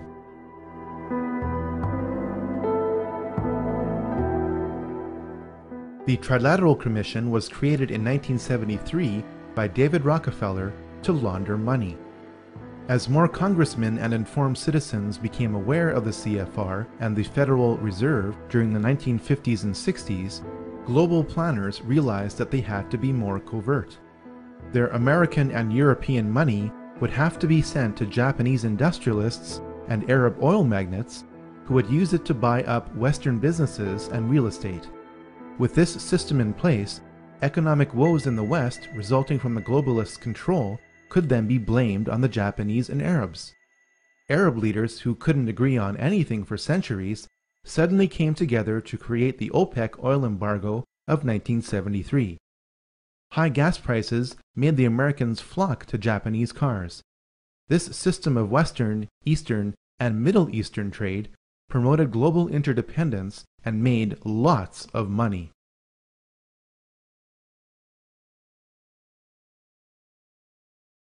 Saddam Hussein became the new target of the Illuminati financiers with the collapse of communism in 1989. White House Special Envoy Donald Rumsfeld met Saddam in December 1983. Rumsfeld gave Saddam the gas he used to kill thousands of his own people, but that didn't matter to the elite. What did matter was that Saddam was pumping too much oil to get rid of his foreign debt. This lowered oil prices by flooding the oil market, angering OPEC nations. It also lowered the value of the US dollar because it was the world's reserve currency and oil is traded in US dollars. Saddam was becoming independent and had to be stopped. US Ambassador to Iraq, April Glaspie, met Saddam in July 1990. When Saddam asked the ambassador what the American response would be if he were to invade Kuwait, the ambassador replied, "We have no opinion on the Arab-Arab conflicts, such as your dispute with Kuwait." Saddam bit on the bait and invaded Kuwait 1 month later. Operation Desert Storm followed in 5 months in January 1991. Saddam's army was destroyed in 5 weeks. While I was there, I saw the Iraqi soldiers come into the hospital with guns. They took the babies out of the incubators, and left the children to die on the cold floor.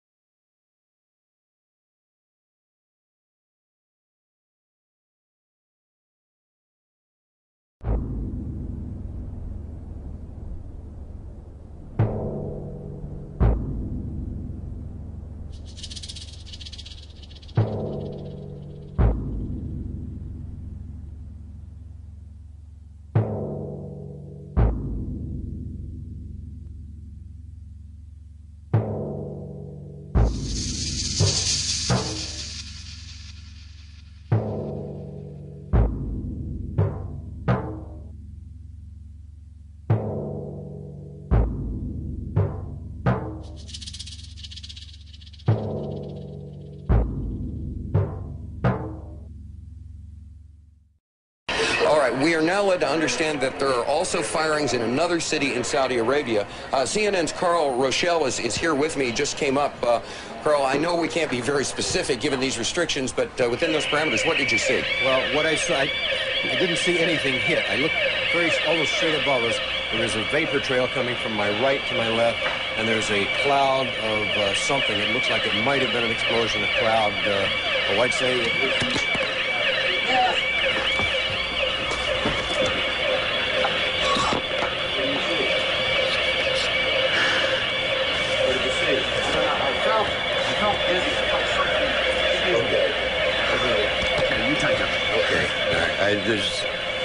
My apologies for that. He's putting on a gas mask. There hasn't been any gas dropped here that we could tell. You smell anything? No. You may smell some of the fumes from a missile exhaust going off.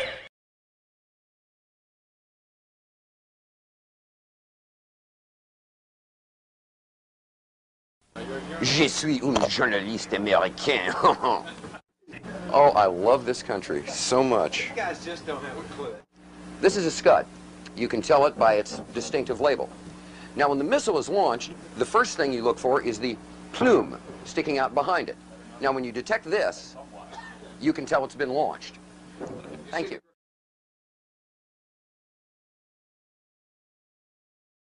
Have you sniffed any rocket fumes lately? You got a gas mask around, bud? Oh, I get it. Oh, I see. That's good. And yeah, I thought it was.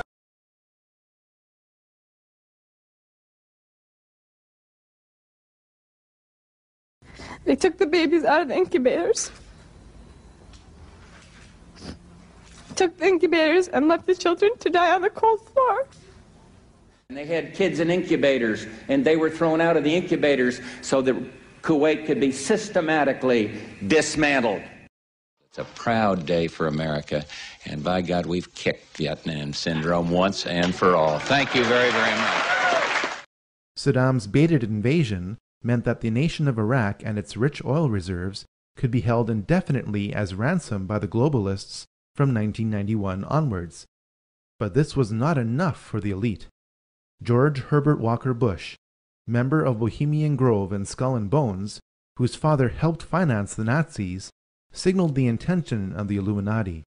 His New World Order speech to Congress was given on September 11, 1990, exactly 11 years before another staged event.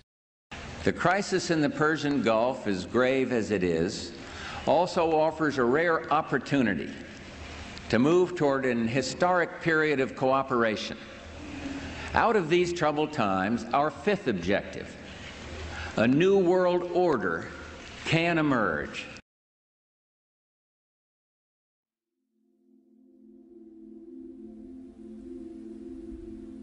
People are still bewildered by what happened on September 11, 2001. This brief study cross-examines the mechanics, the men involved, and the motives for what happened on that day. Most people assume that Flight 93 was crashed by its passengers after they overtook the terrorists who controlled it. After all, it left a scar in the earth. Here's the problem. According to a USGS aerial survey, that scar existed in 1994 or earlier. At this point, we have two choices.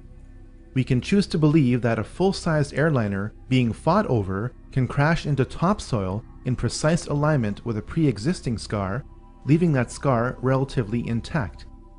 We can also choose to believe that only part of the plane landed within that scar. The first option would violate the patterns of hundreds of airplane crashes over decades.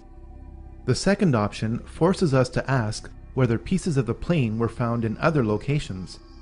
Indeed, this is the case. Small pieces of the plane were spread out over a debris field several miles long. This forces us to ask how the plane disintegrated. According to retired Colonel Don de Grand Pré, it was shot down by a member of the Air Force. We have since learned the probable name of the pilot who eliminated Flight 93. Lieutenant Colonel Rick Gibney was the only pilot in the United States Air Force to be given an award in secret for his actions on a special mission on 9/11. Most people assume that Flight 77 struck the Pentagon with no warning by a crack pilot. In recorded testimony before the 9/11 Commission, then Transportation Secretary Norman Mineta recalled what he witnessed in the Presidential Command Center below the White House. During the time that the airplane coming in to the Pentagon, there was a young man who would come in and say to the Vice President, the plane is 50 miles out, the plane is 30 miles out. And when it got down to the plane is 10 miles out, the young man also said to the Vice President, do the orders still stand?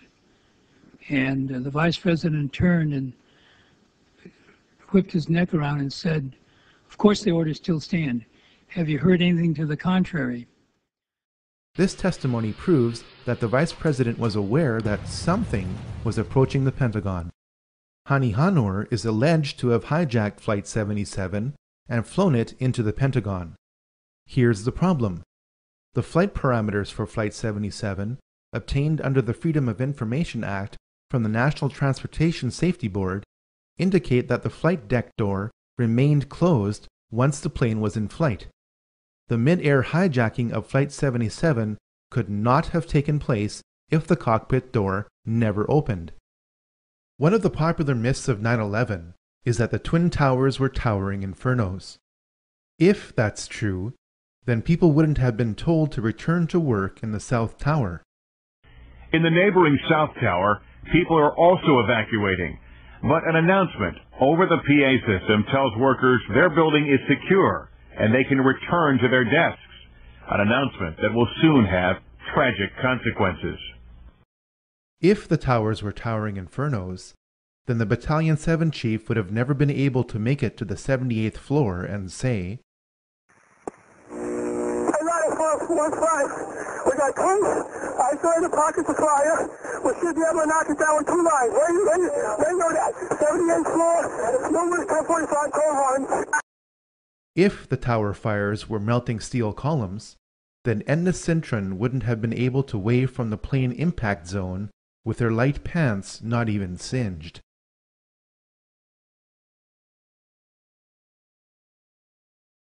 The collapse of Building 7 forces us to consider other possibilities for the collapse of the Twin Towers. Here's the problem. Building 7 was not hit by a plane and not splashed with burning jet fuel, yet at 5:20 p.m. on September 11th, Building 7 fell exactly like the Twin Towers did. For the third time today, it's reminiscent of those pictures we've all seen too much on television before, when a building was deliberately destroyed by well-placed dynamite to knock it down. The most logical explanation for the building collapses on September 11th is the most outrageous: through the use of explosives. All explosives leave residues. A 2009 peer-reviewed scientific paper has been published in the Open Chemical Physics Journal proving that explosive residues of specialized thermite, which could only have been made in advanced military labs, were found in preserved dust samples from the remains of the buildings. Jet fuel is premium-grade kerosene which cannot melt steel. Thermite is a mixture of iron oxide and aluminum. When ignited, it burns at over 2,500 degrees Celsius to instantly liquefy steel. There is plenty of evidence that thermite was used on that day and that it kept reacting for weeks after the buildings collapsed. You'd get down below and you'd see molten steel running down the channel rails. Like you're in a foundry. Yeah, like lava. Like lava. From a volcano. In addition to thermite, 2 other types of explosives were used to level 3 buildings on 9/11.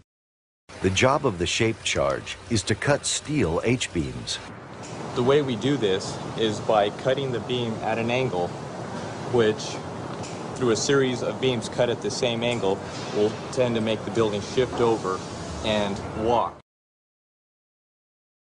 Shape charges were used to slice through posts at an angle, not straight across, for a reason. The 4-1 should have taken a couple of companies that they were leaving back. Go gas another.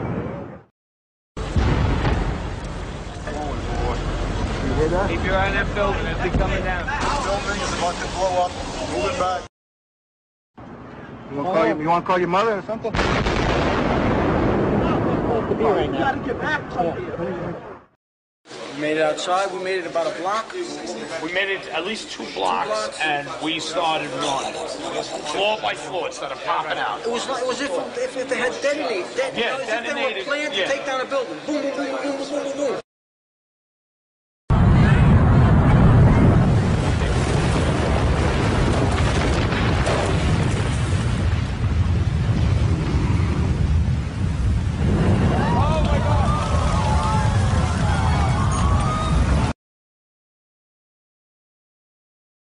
Based on the evidence, the final roll sequences after pre-weakening with thermite and shape charges was most likely done with nuclear explosives. Don't think of Hiroshima. If the United States Army was loading nuclear shells by hand into howitzers 50 years ago, what do you think is available in the 21st century? The evidence for the use of nuclear explosives on 9/11 is substantial. A government report tried to spin the appearance of the radioactive isotope tritium at ground zero in concentrations dozens of times higher than the surrounding area. Hundreds of cars at ground zero burst into flames from the inside out. This is explained with the characteristic electromagnetic pulse of nuclear explosions overloading the vehicle's electronics, causing the vehicles to ignite. It would be foolish to conclude that aviation-grade kerosene would cause this kind of selective damage while leaving truckloads of loose paper around the site untouched. Toxic fumes produced by fires from the continuously reacting thermite and radiation from the final roll sequences explain why 7 out of 10 people with significant exposure to ground zero are dying from a host of illnesses. If explosives were used to destroy buildings on 9/11, they would have had to be placed in the buildings. This is made easier when there was an unprecedented power down in the World Trade Center complex for alleged electronic upgrades on the weekend before September 11, 2001. Is it just a coincidence that the president's brother, Marvin Bush, was on the board of directors for the firm providing security at the World Trade Center? Is it also a coincidence that the firm's contract with the World Trade Center ended on September 10, 2001?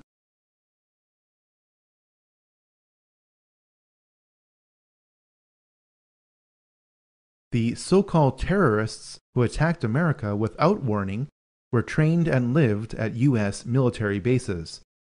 The radical Islamic terrorists of 9/11 got drunk in a Florida bar, paying for their drinks with a wad of cash. Some of the terrorists who died in 9/11 have turned up alive and well. The 9/11 terrorists list has not been updated. Documents reveal that Osama's CIA codename was Tim Osman. This leads us back to Zbigniew Brzezinski because he created the Mujahideen in the late 1970s, which were later renamed Al-Qaeda. The people of Pakistan know what the U.S. will never admit to, that Osama bin Laden is a CIA asset. Who is Osama bin Laden? He's just a character created by America. Well, actually, 98% of Pakistan would probably follow along the same line. They believe that Osama is basically a CIA agent who is working undercover to put a bad image of Islam. Really? So that land over there is yours. You'll go back to it one day because your fight will prevail and you'll have your homes, your mosques back again because your cause is right and God is on your side. This is assuming that Osama is still alive and that the conveniently timed release of new Osama recordings aren't faked. This brings us to why 9/11 occurred. James R. Bath met George W. Bush during their time at the Texas Air National Guard. Both were kicked out for being AWOL. Through a trust agreement created in July 1976, James Bath was authorized to invest money from Salem bin Laden, father of Osama bin Laden. This was at the time when George Bush Sr. was director of the CIA.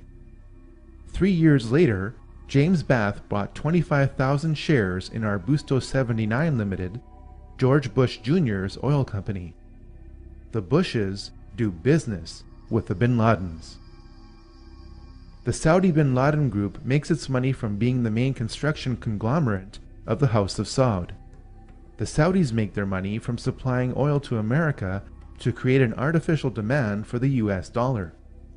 Oil, the dollar, and war, the House of Saud, the House of Bush, and the House of bin Laden are all connected. George Bush Sr. was a member of the Carlyle Group, a venture capital firm heavily invested in arms sales. On the morning of September 11, 2001, George H.W. Bush was president when the Carlyle Group hosted a conference at a Washington hotel. Among the guests of honor was a valued investor, Shafiq bin Laden, brother to Osama.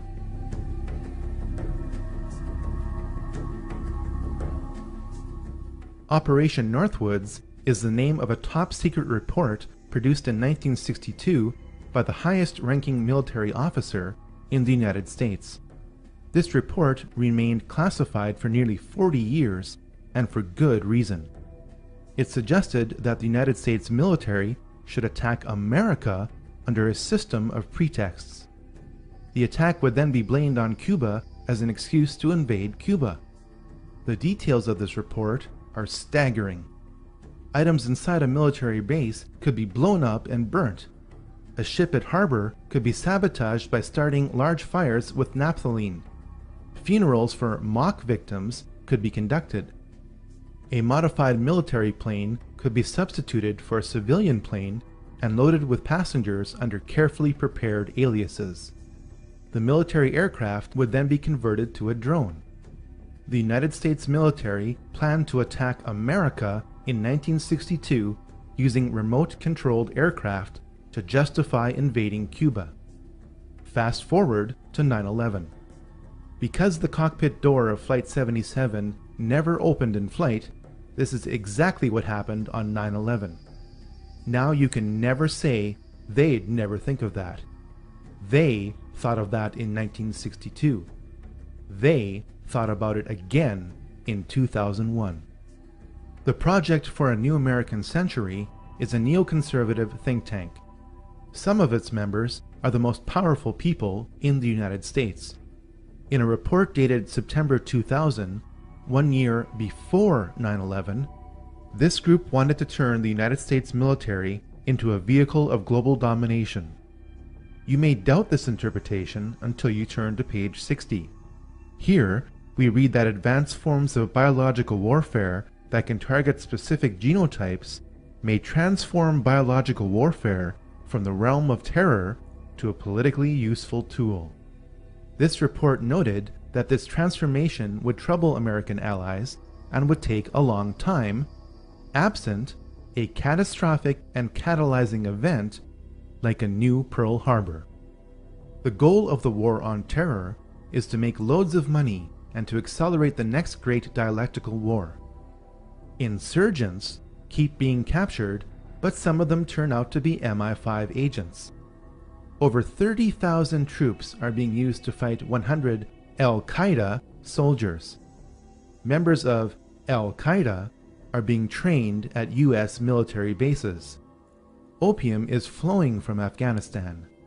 The lies are so thick that bricks of cash are being given out to soldiers to keep them quiet. The Illuminati do not want peace. They want more wars. I met Rockefeller through a female attorney I knew, and I met him and I liked him, and he was a very, very smart man. He's the one who told me 11 months before 9/11 ever happened that there was going to be an event. Never told me what the event was going to be, but there was going to be an event, and out of that event, we were going to invade Afghanistan to run pipelines from the Caspian Sea. We were going to invade Iraq, to take over the oil fields, establish a base in the Middle East, and make it all part of the New World Order. And sure enough, later, 9/11 happened, and I remember he was telling me how how you're going to see soldiers looking in caves for people in Afghanistan and Pakistan and all these places, and there's going to be this war on terror, which is no real enemy, and the whole thing is a giant hoax, but it's a way for the government to take over the American people. And he said the end goal is to get everybody chipped, to control the whole society, to have the bankers, the elite people, the bankers and some governor controlling the world. In earlier times, it was easier to control 1 million people than physically to kill 1 million people. Today, it is infinitely easier to kill 1 million people than to control 1 million people. It is easier to kill than to control. He has proven to be an outstanding friend and somebody who I've learned an immense amount from, and for him to support me in this campaign and then be willing to come out here to Iowa is a testimony to his generosity. So if everybody could please give Dr. Brzezinski another round of applause.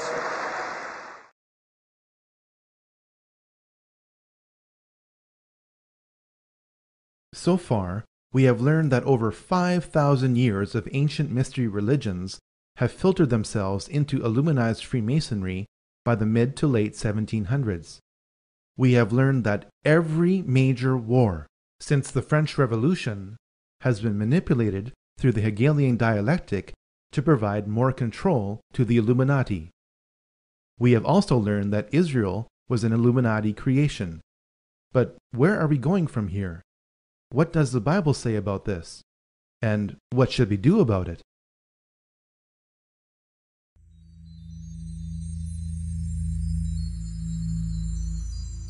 The book of Revelation is filled with a lot of imagery, much of which can be confusing to those who haven't studied it thoroughly. This imagery is a necessary tool used by someone nearly 2,000 years ago trying to describe the complexity of events in our time. Fortunately, the book of Revelation explains a lot of its imagery. Revelation chapter 17 describes a system of world government where a woman rides a beast with 7 heads and 10 horns. Apparently, the world will be divided up at some future point into 10 kingdoms. The truly astonishing part is that this division is happening now. In September 1973, the Club of Rome issued a report entitled Regionalized and Adaptive Model of the Global World System. It proposed dividing the world into 10 kingdoms. Yes, it actually used the phrase 10 kingdoms. While the boundaries of these 10 kingdoms are subject to change, it is their proposal that is the point. Since that proposal in 1973, the world is being divided into 10 kingdoms. It started with the European Union. It is continuing with the African Union. It is now here with the North American Union, or NAU. Our elected political leaders in North America deny the existence of the NAU, calling it a conspiracy theory. They do so while the Queen's representative in my province of Manitoba lays out its infrastructure. Can you say today that this is not a prelude to a North American Union similar to a European Union? Are there plans to build some kind of superhighway connecting all 3 countries? And do you believe all of these theories about a possible erosion of national identity stem from a lack of transparency from this partnership? A couple of my opposition leaders have speculated on massive water diversions and superhighways to the continent, maybe interplanetary, I'm not sure as well. Manitoba is also taking a major role in the development of a mid-continent trade corridor, connecting our northern port of Churchill with trade markets throughout the central U.S. and Mexico. I'm amused by some of the speculation, some of the old, you call them political scare tactics. If you've been in politics as long as I have, you get used to that kind of technique where you lay out a conspiracy and then force people to try to prove it doesn't exist. That's just the way some people operate. An alliance has been built with business leaders and state and city governments spanning the entire length of the corridor. When fully developed, the trade route will incorporate an inland port in Winnipeg with pre-clearance for international shipping. I'm amused by the difference between what actually takes place in the meetings and what some are trying to say takes place. It's quite comical, actually, when you realize the difference between reality and what some people are talking on TV about. And we cannot be effective at major economic matters any longer unless we work with our other economic partners around the world and work with them closely and intimately. That is essential. I know some people don't like it. It's a loss of national sovereignty, but it is a simple reality.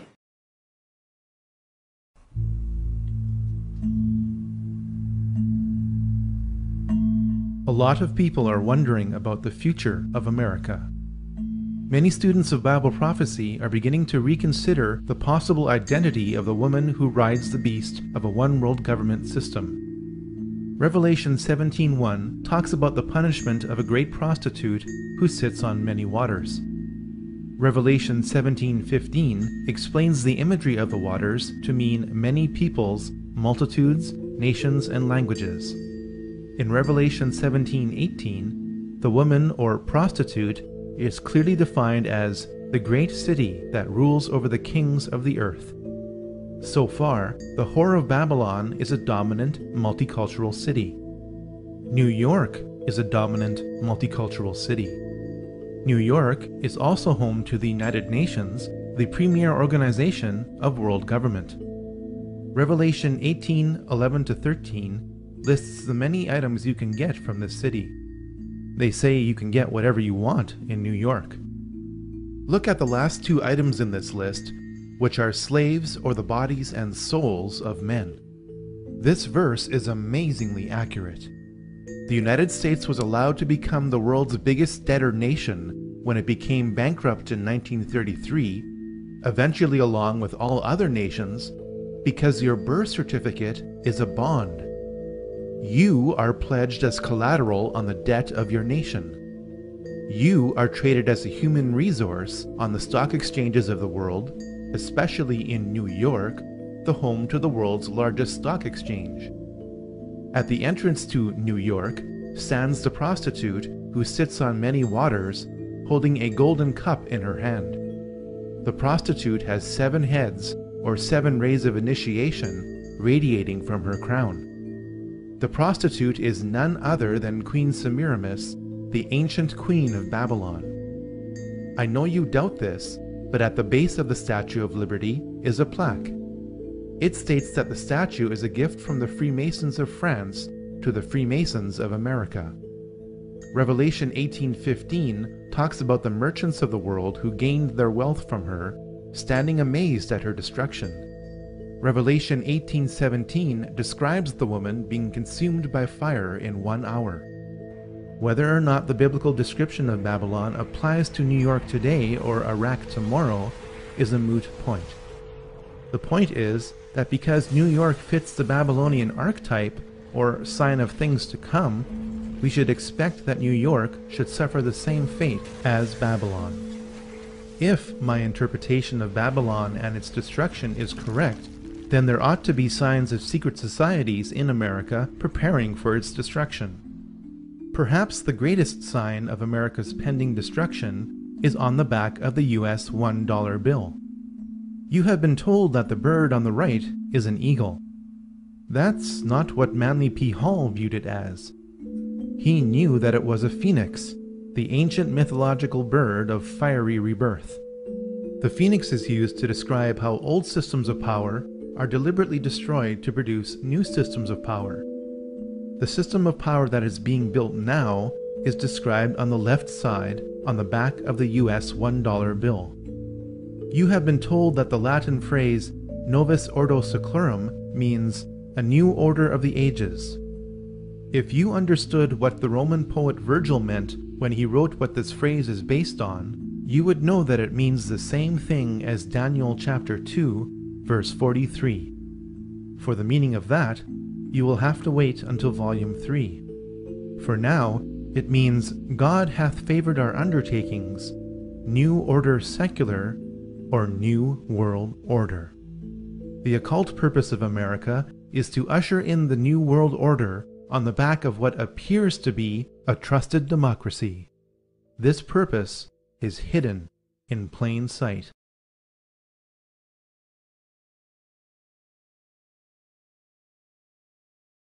The New World Order is coordinated on a spiritual level by Lucifer, who is Satan disguised as an angel of light. Once you understand that, then everything makes sense. Lenin's associate, Mikhail Bakunin, was under a satanic influence. A satanic theme saturated the poetry of Karl Marx. Perhaps the best quote about the Luciferian agenda comes from Albert Pike's Morals and Dogma. Lucifer, the light-bearer, strange and mysterious name given to the spirit of darkness.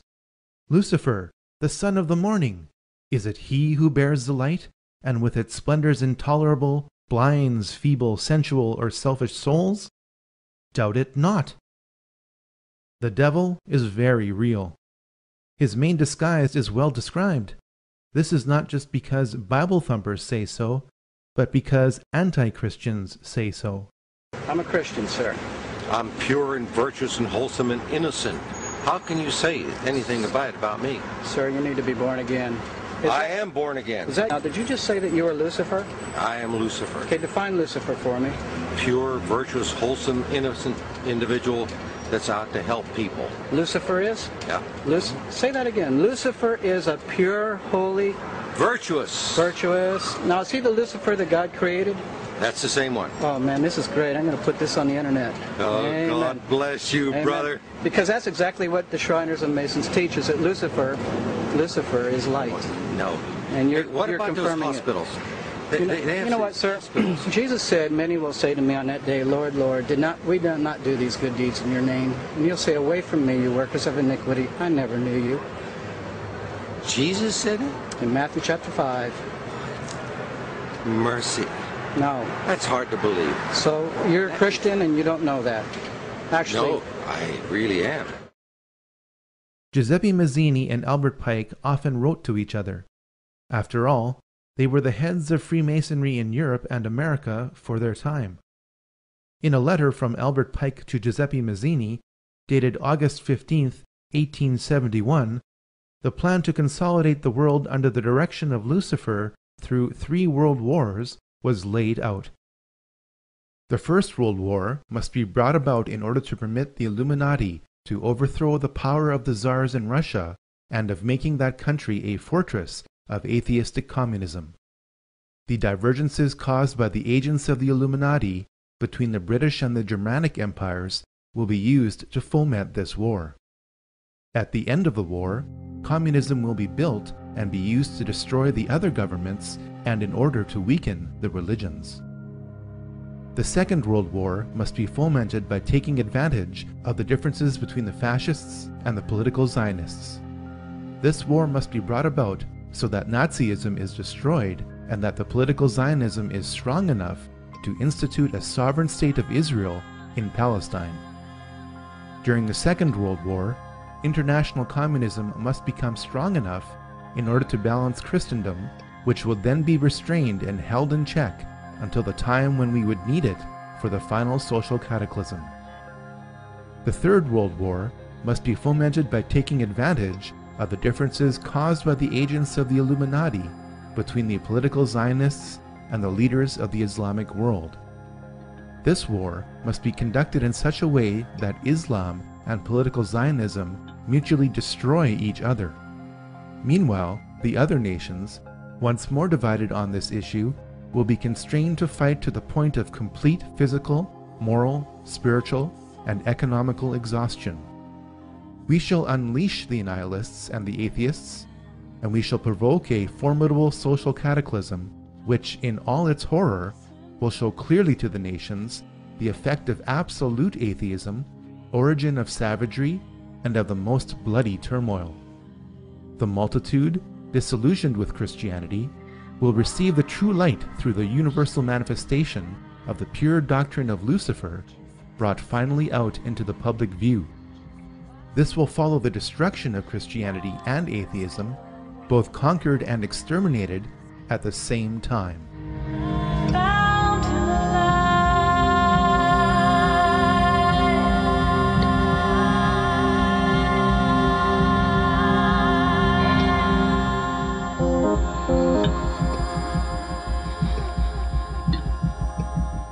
Many people around the world today are particularly concerned with Israel.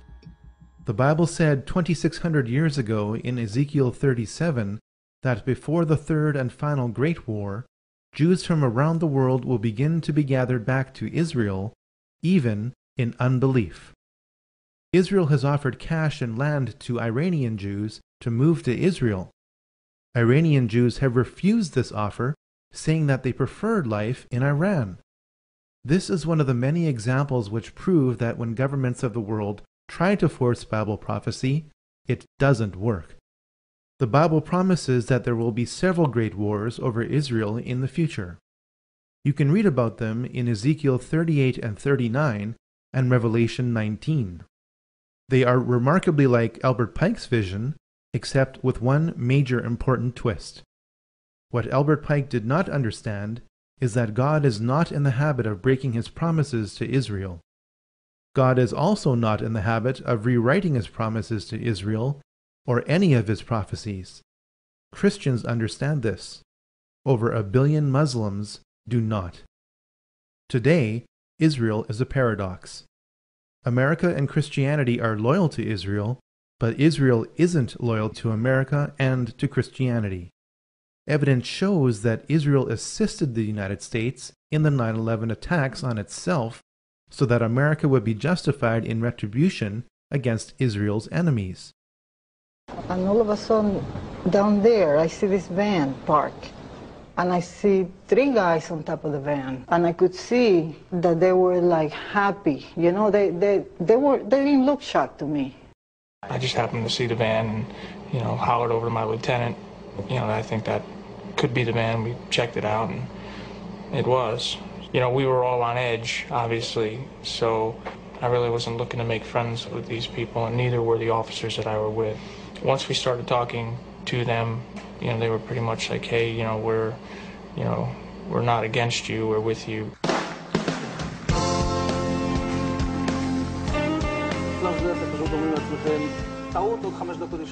And at that point, we were taken for another round of questioning, this time related to our allegedly being members of Mossad. The fact of the matter is, we are coming from a country that experiences terror daily. Our purpose was to document the event. Our purpose was to document the event. Most directory assistance calls and virtually all call records and billing in the U.S. are done for the phone companies by Amdocs Limited, an Israeli-based private telecommunications company. Amdocs has contracts with the 25 biggest phone companies in America and more worldwide. Since September 11th, more than 60 Israelis have been arrested or detained, either under the new Patriot anti-terrorism law or for immigration violations. A handful of active Israeli military were among those detained, according to investigators, who say some of the detainees also failed polygraph questions when asked about alleged surveillance activities against and in the United States. Building's going to collapse. Nothing information. Building's going to collapse. Nothing information.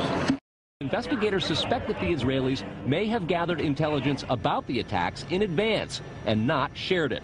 A highly placed investigator said there are, quote, tie-ins, but when asked for details, he flatly refused to describe them, saying, quote, evidence linking these Israelis to 911 is classified. I cannot tell you about evidence that has been gathered. It's classified information.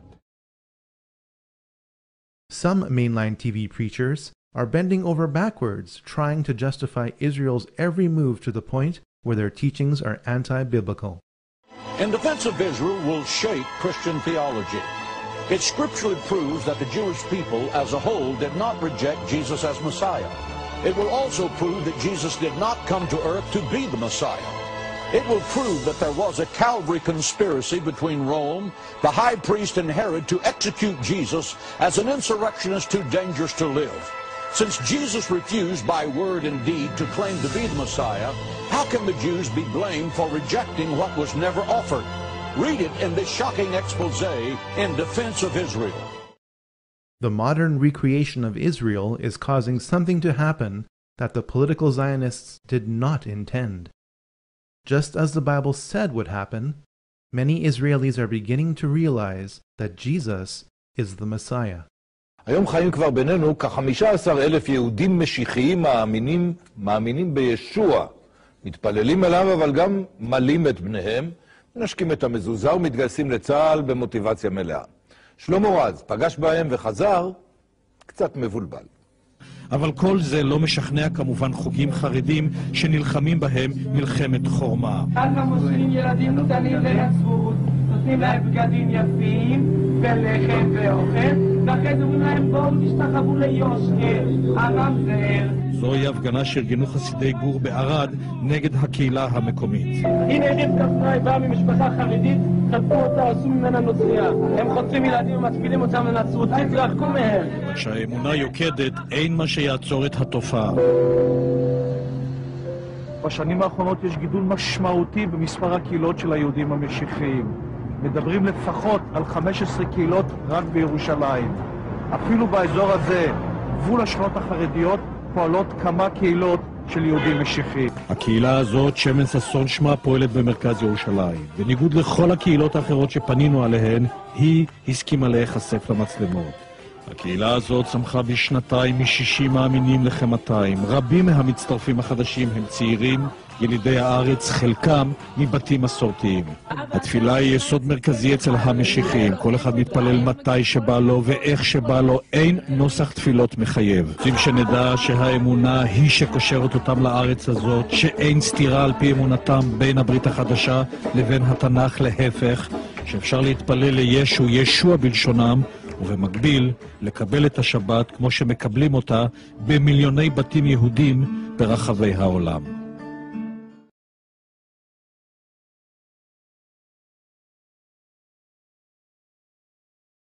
There is a massive spiritual point behind the recreation of Israel.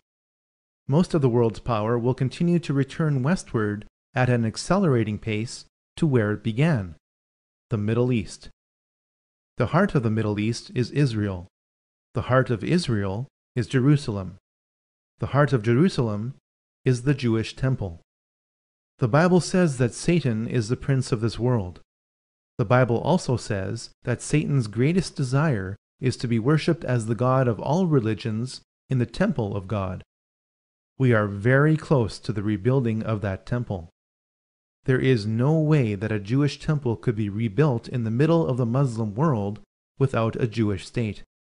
There is no way that a Jewish state could have been established in that world without the UN creating it in response to the Holocaust. There is also no way that the Holocaust or Israel could have occurred without political Zionism. Here is a mystery. Evil has no choice but to follow Bible prophecy. This gives all those who follow the Bible hope for the future. It also poses a major problem for atheists and agnostics. People in these camps blame God or people's idea of God for most of the evil in this world. It would never occur to these groups that all this time it was Satan manipulating people and trying to imitate God who was responsible for most of the evil in this world. Ultimately, Satan is God's tool. For all those who think that the Bible was written by secret societies to fool the world into believing that God is in control of it, keep one thing in mind. The New World Order couldn't control all aspects of one major event. Do you really think that secret societies could arrange hundreds of events over thousands of years?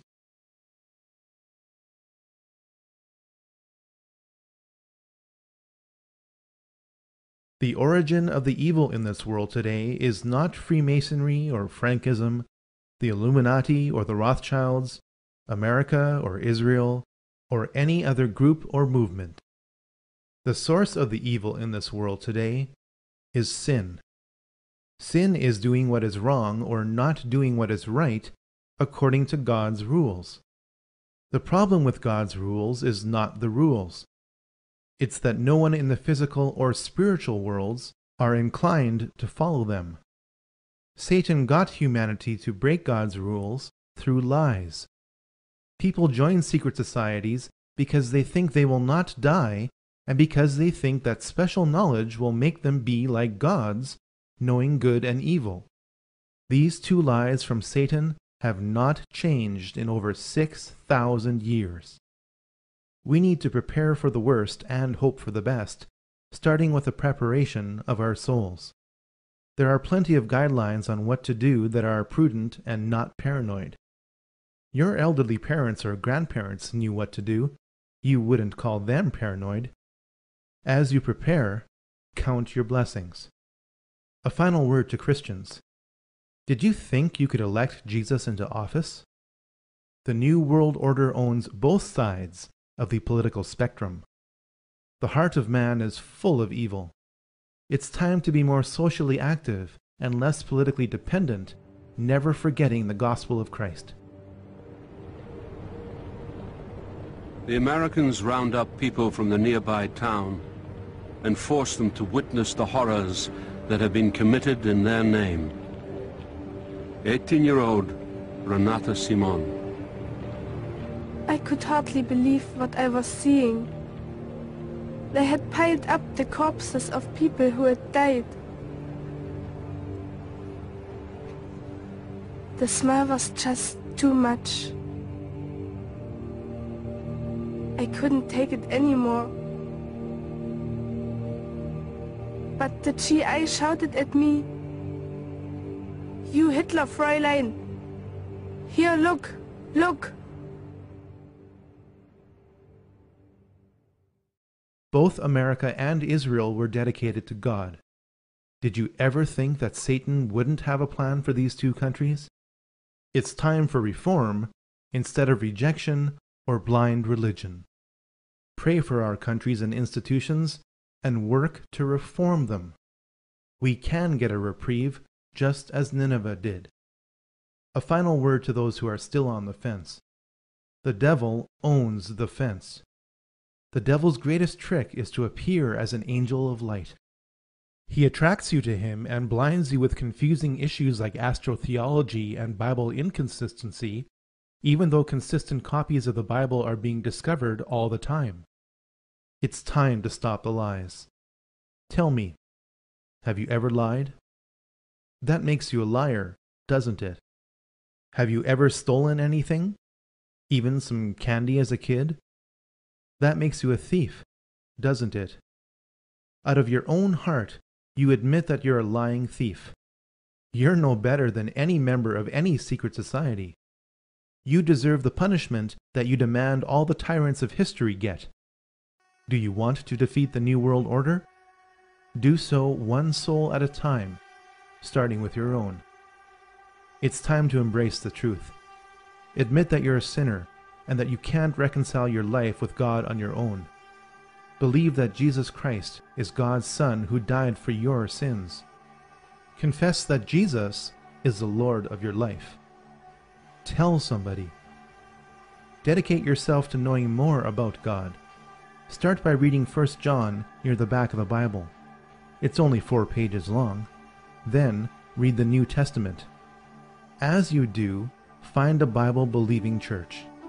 If you get a chance to ask some ministers who Jesus is and they don't say something like, God's Son who died for you, move on. They are part of the problem. If Lucifer is a Christian myth, then why are so many anti-Christians dedicated to Lucifer? Lucifer isn't concerned with Moses or Muhammad. He is concerned with trying to be what he could never be, the capstone of heaven. Don't be fooled. Choose who you will serve today.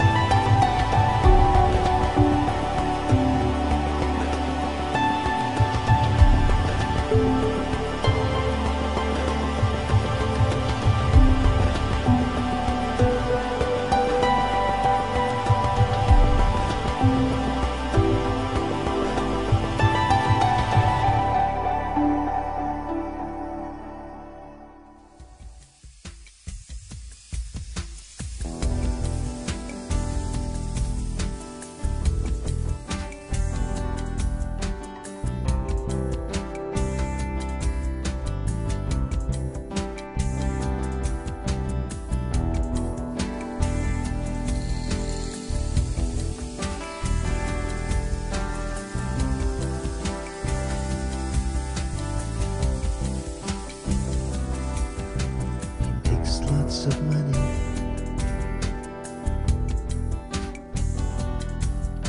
He's got a good job. Can he buy his way out? When his world crashes in, the high places fall, the idols they cry, the highest may low, the humble may high, the high places fall, the idols they cry, the highest may low, the humble made high. When the towers fall and life crumbles away, who will bring hope to live another day? When the towers fall and life crumbles away,